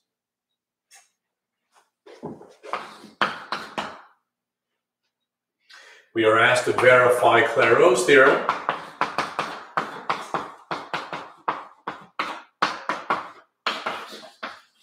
For the function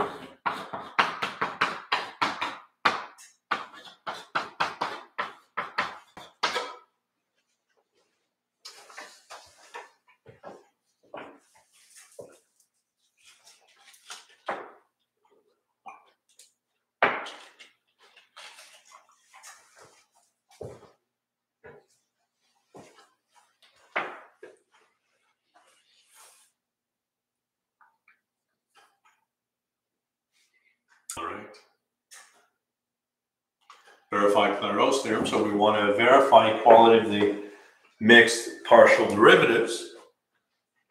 So let's find the derivative with respect to x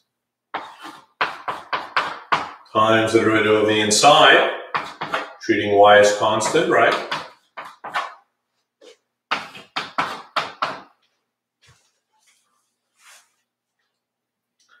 And the derivative with respect to y, well, now it's a product, right? Both of these depend on y. So product rule kicks in. Differentiate the first one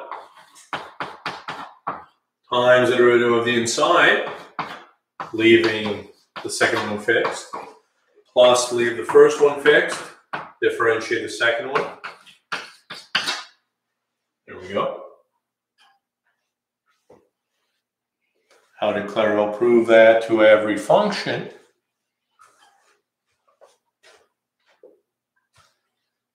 Well, I mean, that's how proofs work, right? I mean, so a real proof is going to probably make use of the epsilon delta definition. And you want to show that both of these limits, because right, the partial derivative is a limit, so you want to show that both of these limits are the same.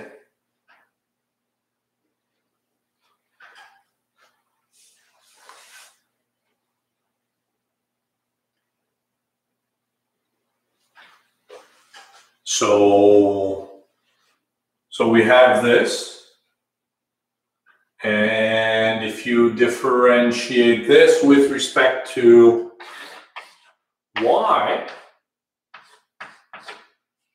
uxy, it does look like a lot of work, yeah. I mean, needless to say, Clairaut was a lot smarter than I am. Well, in fact, I have not seen the proof. Maybe the proof is straightforward. I highly doubt it, but maybe it just works out nicely. Sometimes things do work out very nicely.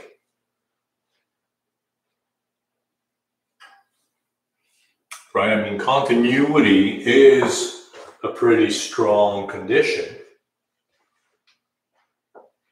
So maybe everything works out as it should. Things often do, right? If you differentiate this with respect to y, well, now you have three things multiplied together, right, which depend on y. You know what to do. We'll differentiate the first one, leaving the other two fixed. So the derivative of either something is either something times the derivative of the inside with respect to y. leaving the other two fixed. Plus, we'll leave the first and third one fixed.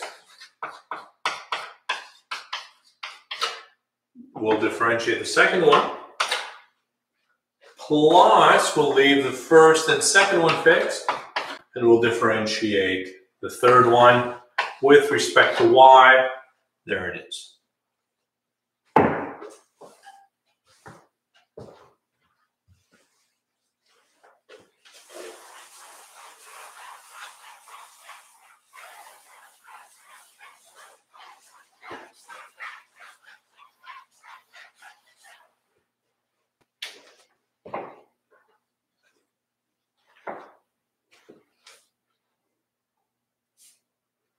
And let's work out u of yx, the derivative of this thing with respect to x. Here you've got a product, so product rule applies. Let's differentiate the first one, leaving the second one fixed. Plus we'll leave the first one fixed, differentiate the second one, derivative of x is 1, sine y is just a constant. And lastly, derivative of e to the xy is e to the xy times the derivative of the inside. Cosine y is just a constant. Do these things agree? First terms are the same. Second terms are the same. Third terms are the same. Beautiful.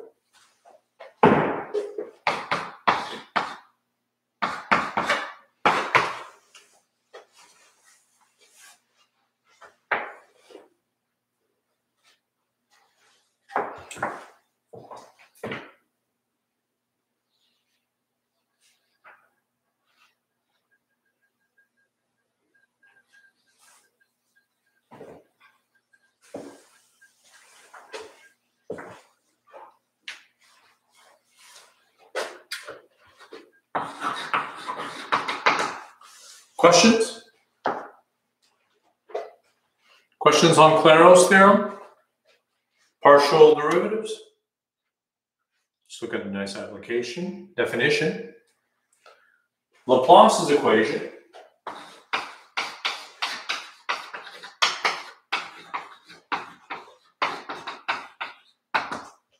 is the following. Why wouldn't the first be uyx and the second uxy? I differentiated this with respect to y. So that was the important thing that I wanted you to notice in the notation. This is read how you read, right? X, y, x first and then y.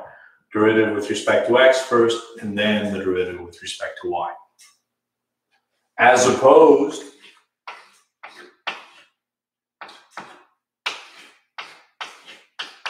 to this, which is the derivative with respect to x first, and then the derivative with respect to y.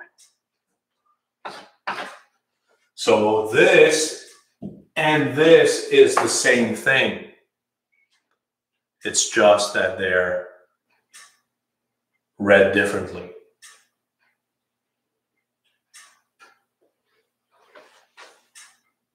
Right? Here you do x first and then y. Here you do x first and then y.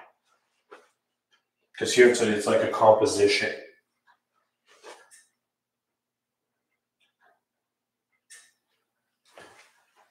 Let me define Laplace's equation. Laplace's equation, d squared u by dx squared plus d squared u by dy squared is equal to 0. Did we take the derivative of the second piece of uy? I hope we did. I hope we did. We were differentiating uy with respect to x. And I believe this is the derivative of the second. This doesn't depend on x, so this stays constant. The derivative of e to the xy is e to the xy times y.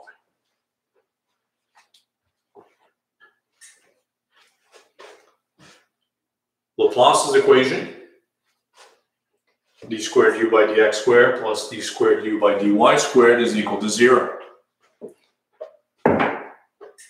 Let me point out that this extends to higher dimensions, right? This is for a function of 2 variables. If you have 3 variables, right, uxx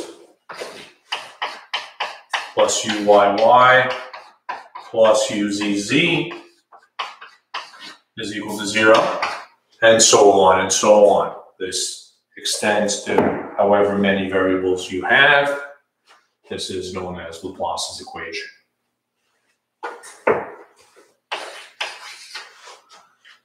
So if your function is only of 2 variables, this is not there, and you're back there. No, I don't know that there's a reason. I don't know that there's a reason we're using U. A lot of books use F. It's all good.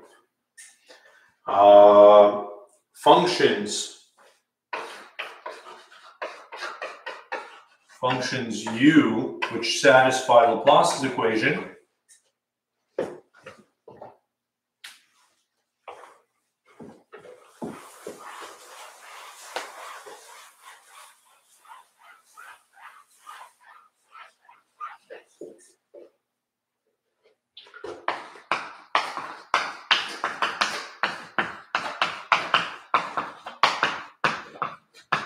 are known as harmonic functions.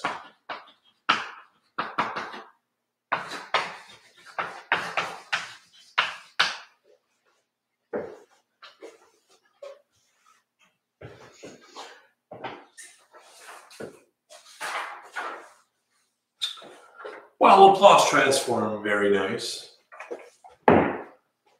Very nice stuff, but this is easier than the Laplace transform. Here I'm not asking you to solve Laplace's equation.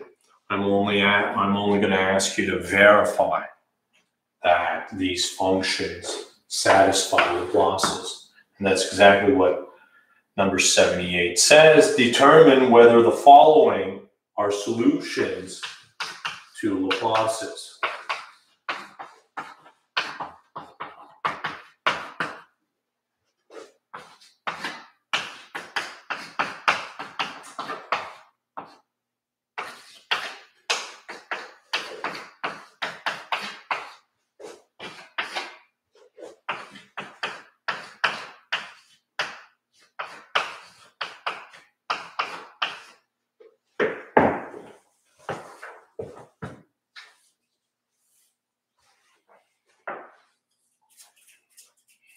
And it's not the same as a harmonic series either. They share the word harmonic, but that's all they do.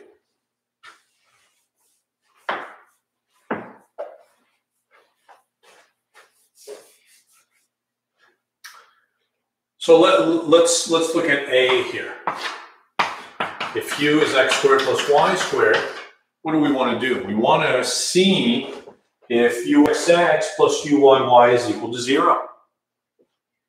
So take the first and second derivatives. Ux is 2x. Uxx is 2. Uy is 2y. Uyy is 2. And uxx plus uyy, well, that's 2 plus 2, not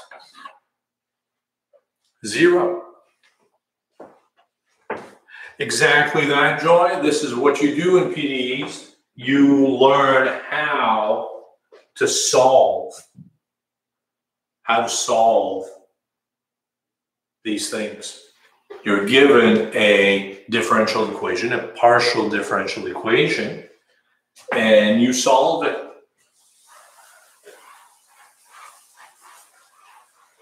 But before doing PDEs, there's a very nice course called ODEs, Ordinary Differential Equations, where you learn a bunch of nice techniques on how to solve ordinary differential equations. Differential equations of just one variable, right? So none of this thing.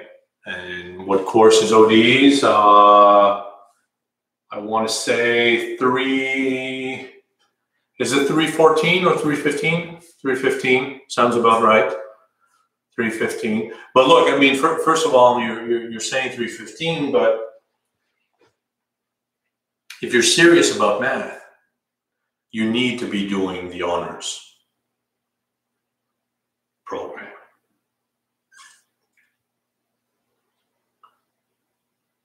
So you need to be doing the honors program. So that in that case, that would be 325, I believe, for the honors ODEs. So if you're serious about math, if you're majoring in math, think about doing the honors program. What's the difference? It's a world of difference. Not for an ODEs course, but for other courses. You want to do the honors program. Analysis and algebra, that's where is honors much harder. It'll depend. It depends.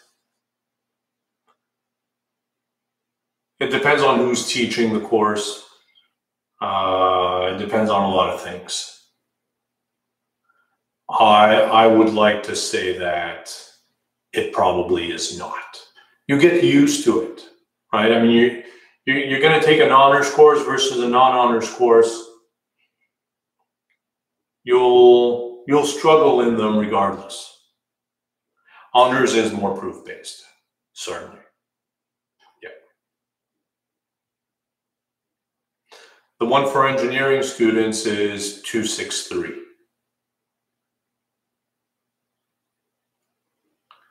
If you're on the fence about doing honors or not, you want to do the honors. You can always go back. That's the thing. If you're on honors, you can always go back to the majors, but it's difficult to do the opposite. If you do too many majors courses, you're not going to be able to go back to spring forward to honors. So don't be on the fence. Do the honors. If it's too much, take it one semester at a time. And that's what my fellow students and I did when we were doing the honors course, the honors program. It was always one semester. Everybody's filled with self-doubt, and you're going to think everybody else in the honors program knows what they're doing. Nobody knows. Nobody knows anything. They're all taking it one semester at a time. So relax, do the honors. I don't know what the program restrictions are, but I would find it very unfortunate that they would not let you do honors.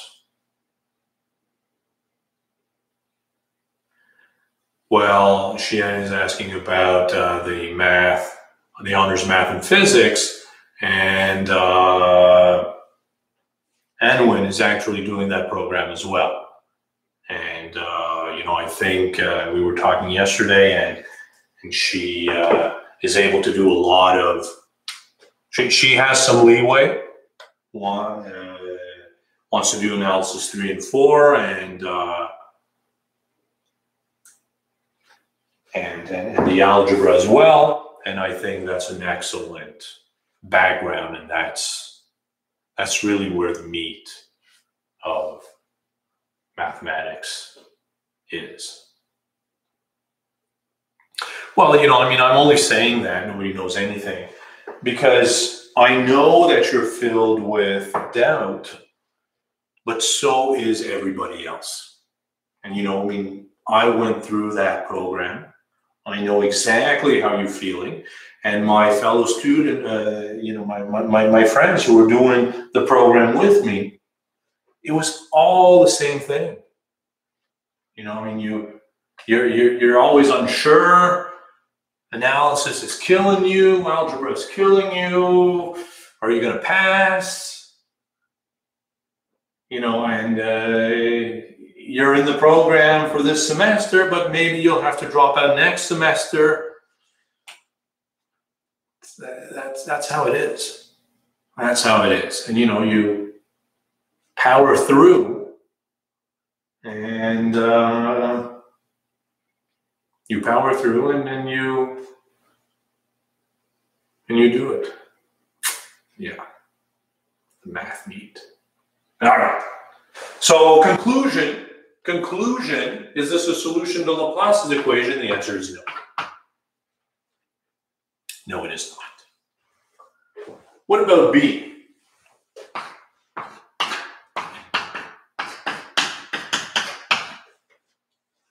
X squared minus y squared. Differentiate. Ux is 2x. Uxx is 2. Uy minus 2y. Uyy minus 2. So here Uxx plus Uyy. What is that? That is 2 minus 2, which is 0. Exactly what you wanted.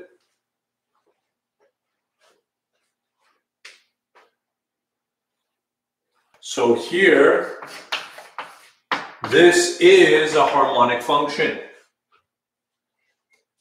Yanis is asking about honors applicability to other courses like computer science. I would suspect. If given, you know, look, if you're passionate about a topic, about a program, you should do the honors. At McGill, if you want to do graduate studies, you have to, or at least in math, you have to do the honors program. You have to do the honors program. And, you know, I mean, sure, you're thinking, you might not even be thinking to yourself that you want to do a master's or whatever, but why close that door immediately? Don't close it. Who knows? Who knows what's going to happen? Maybe you're going to find something you enjoy so much that why not do a master's? And if you haven't done the honors, then, I mean, you're closing that door, at least for McGill. So honors is the way to go. And I'm going to suggest that that's going to apply for any other program, math or what have you. I'll let you try C. Let's not spend any more time on this. Rather, I want to end with a very nice example.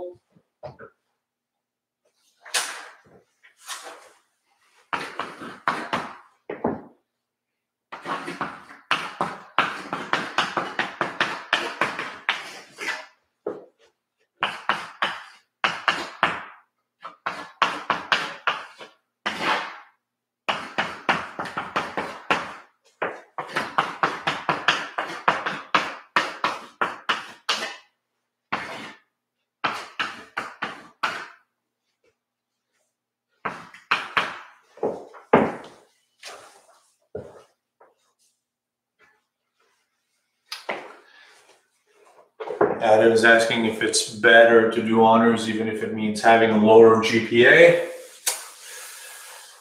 Yeah, I don't know. I'll be honest. 4.0 GPA in majors math probably does go a long way.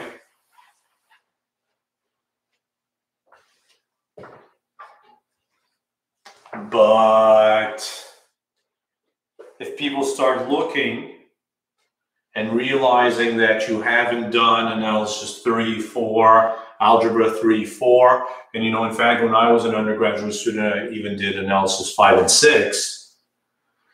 So, yeah. And you know, I mean, it's going to depend on what you want to do. If you're asking in order to go to graduate school somewhere else, I mean, the people I know who went to Harvard to do their PhD or Oxford or whatever, the good places, all did honors math.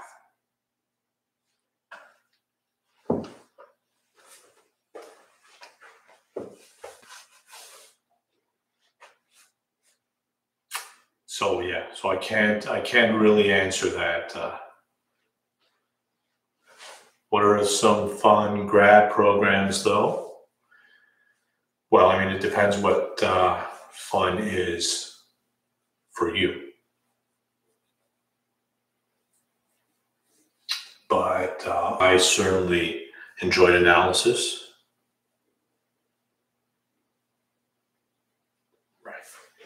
Okay, let's go back to this quickly. We only have a few minutes left. Let's try to work this out. What do I want to do here? I want to show that the mixed partial derivatives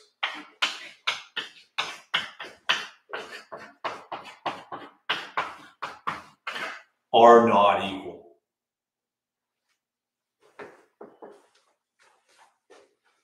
I want to show that the mixed partial, so this is the simplest example where the mixed partial derivatives are not equal.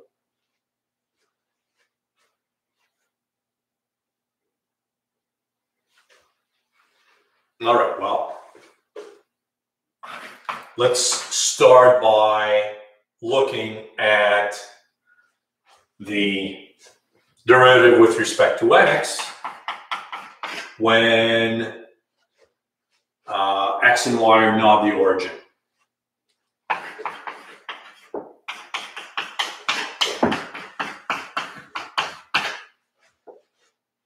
So this is going to be the derivative of this with respect to x.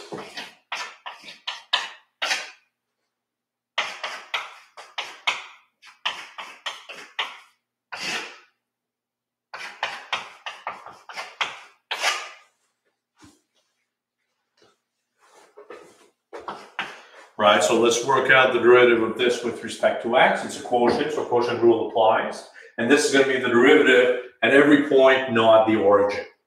Right, because the function is this at every point, not the origin. The only issue is the origin because of the denominator here. So what is the derivative? Quotient rule applies. The u prime, the derivative of this with respect to x, and that is 3x squared y minus xy cubed minus uv prime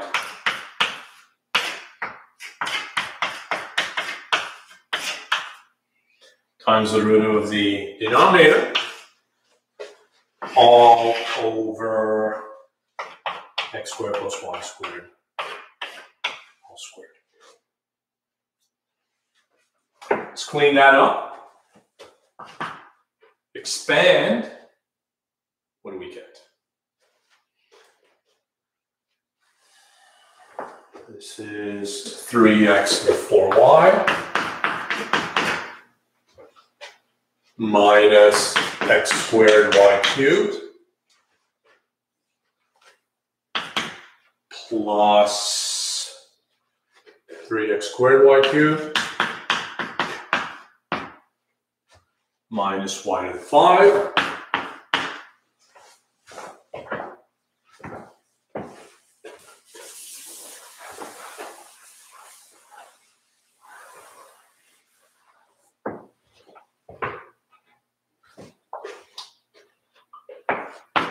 minus x to the 5y plus x cubed y cubed.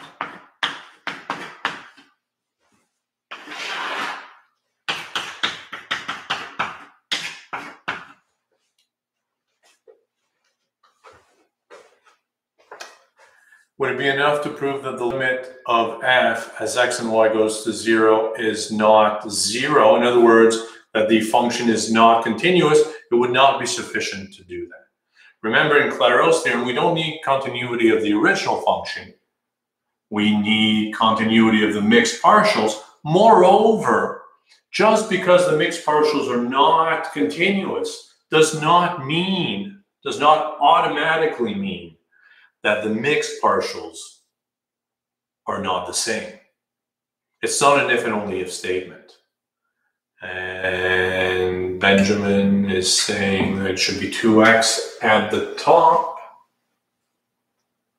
2x, where am I at the top? 2x, 2. Where's the 2x there? Yes, thank you. V u prime all over v squared. So that should be a 2x. So this is 2x to the 4. And this is a 2x squared. Thank you. Thank you. Thank you. Absolutely. So these two combine nicely. And we get an x to the 4y. X squared y cubed. X squared y cubed. So that is 5. Minus 1 is 4. Minus 1 to the 5.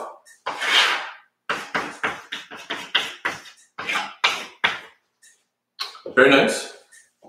Very nice.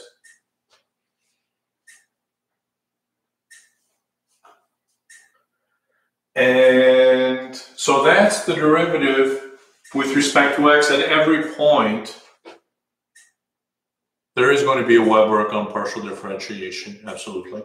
I don't know that I want to release it this week since, for obvious reasons, we have the midterm on Monday. So maybe I'll release it after the midterm. Or would you prefer I release it sooner rather than later and still have the due date later? So maybe you can practice the partial differentiation, which is midterm material, right? Yeah, why don't we do that? I'll do that. I'll release it either today or tomorrow, and we can have it due at the end of next week. So that's the partial derivative with respect to x everywhere except at 0. What about at 0? What is the partial derivative with respect to x at 0? Well, here we have no choice but to use the definition, right? The limit definition, because I have a piecewise defined function.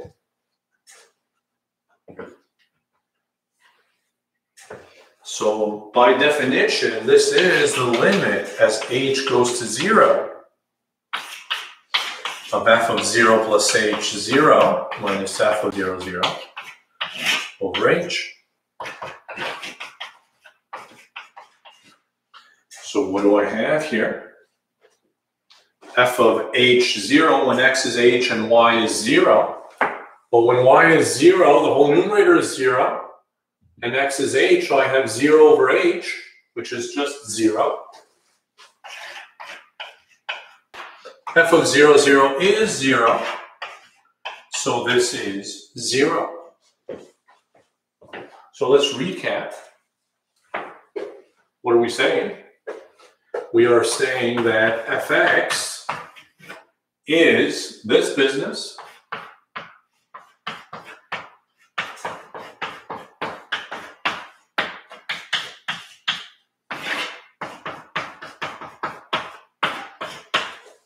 This is for xy, not the origin.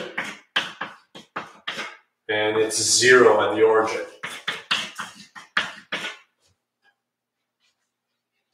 Excellent.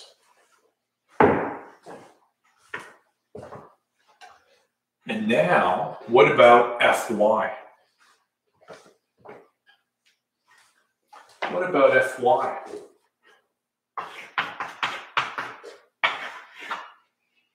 And we could calculate Fy, the derivative everywhere, the derivative of this with respect to y everywhere.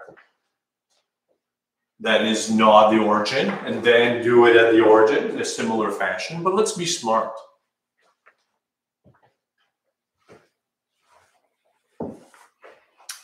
How does the partial derivative exist if the function cannot take on 0, 0? It can take on 0, 0. At 0, 0 at the origin, it is 0.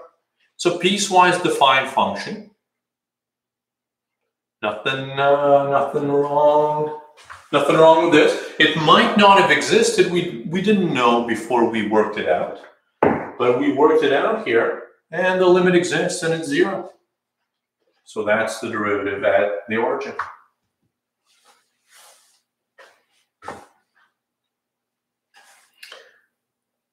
What I want to bring to your attention is you could take the derivative with respect to y. I mean, it's not that long. It's a nice exercise. Go ahead and do it. We're going to be smart, and we're going to notice that if you interchange x and y, what happens? What happens if you interchange x and y? You get y cubed x minus y x cubed over x squared plus y squared. You get negative of what you had. So the derivative with respect to y is going to be negative of this derivative with the x's and y's interchanged. Negative of that derivative with the x's and y's interchanged.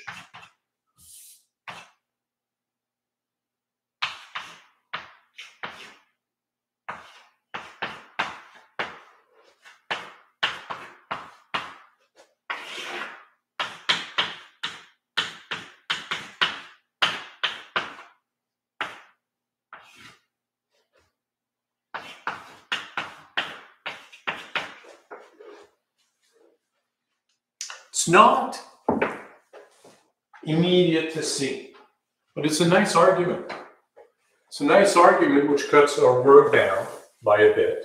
Not huge here, because you probably took the derivative with respect to y already, and you probably have that answer.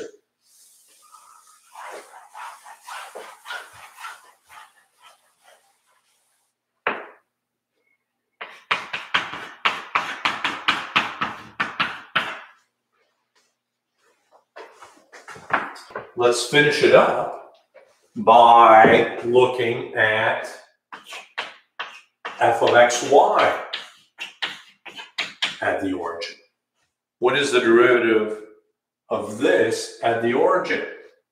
Well, by definition, again, right, since this is a piecewise defined function, we have to resort back to the limit definition, and this is fx of 0, 0 plus k minus fx of 0, 0 over k. So what is that? Everywhere you see an x, in here you're replaced with 0, and everywhere you see a y, you're replaced with k. That's 0, that's 0, so we get a minus k. That's 0, and that's k to the 4. Sorry, minus k to the 5. This is 0 all over k, whose limit, this is easily seen to be minus k to the 5 over k to the 5. This limit is easily seen to be minus 1. And if you do the other one,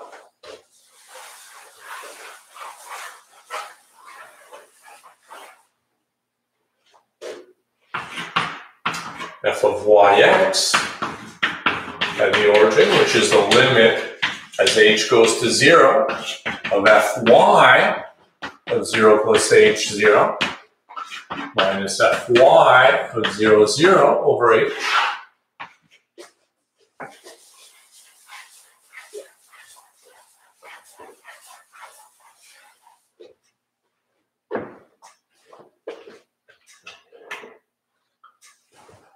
This is what?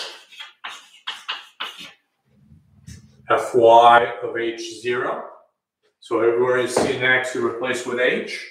And everywhere you see Y, you replace with 0. That's gone. That's gone. This is H to the 5 over H squared plus 0 squared. So H to the 4. Fy of 0, 0, 0 all over H. And this is easily seen to be 1. And there you have it. Fxy is negative 1. Fyx is positive 1. This is the simplest example where the mixed partials are not equal. How are we doing?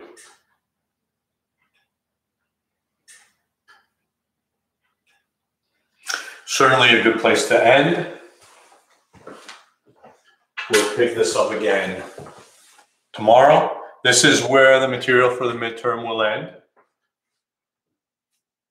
What do you mean, Grisha? This specifically, or something in this form? So would this imply that around the origin? Exactly right.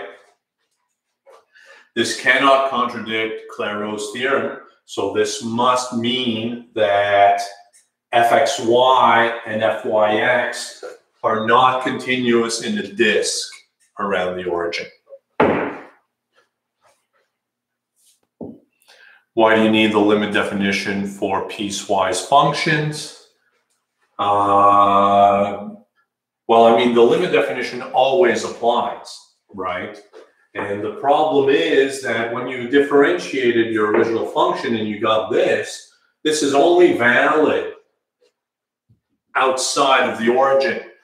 The question still arises, what is the derivative at the origin? And if you try to plug in 0 into this, you get a 0 over 0. Moreover, you wouldn't even be allowed to plug it in because this was valid away from the origin. So you must apply the limit definition here. Nicholas is asking in the same disk, right? Exactly. The midterm will not cover stuff we learn tomorrow, right? This is where it ends. Can't you just differentiate 0? But that's just the value at one point. You know that that's not sufficient, right? The derivative is the behavior kind of near the point, right? Because the derivative is a limit, first and foremost. So you need the behavior of this expression around for small values of h, and we're studying the behavior as h goes to 0, but never reaches it. They can be continuous on disks, but not the same. Well, the problem is, if they were continuous on disks that both contain the origin inside, think about what happens there. If there's overlap of disks with the origin inside, then you could draw a smaller disk contained in the intersection of the two, and then they would be continuous there on that disk.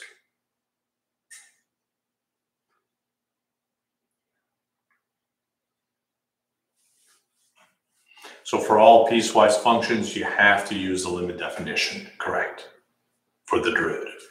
That's right. All right. Thank you all for coming, folks.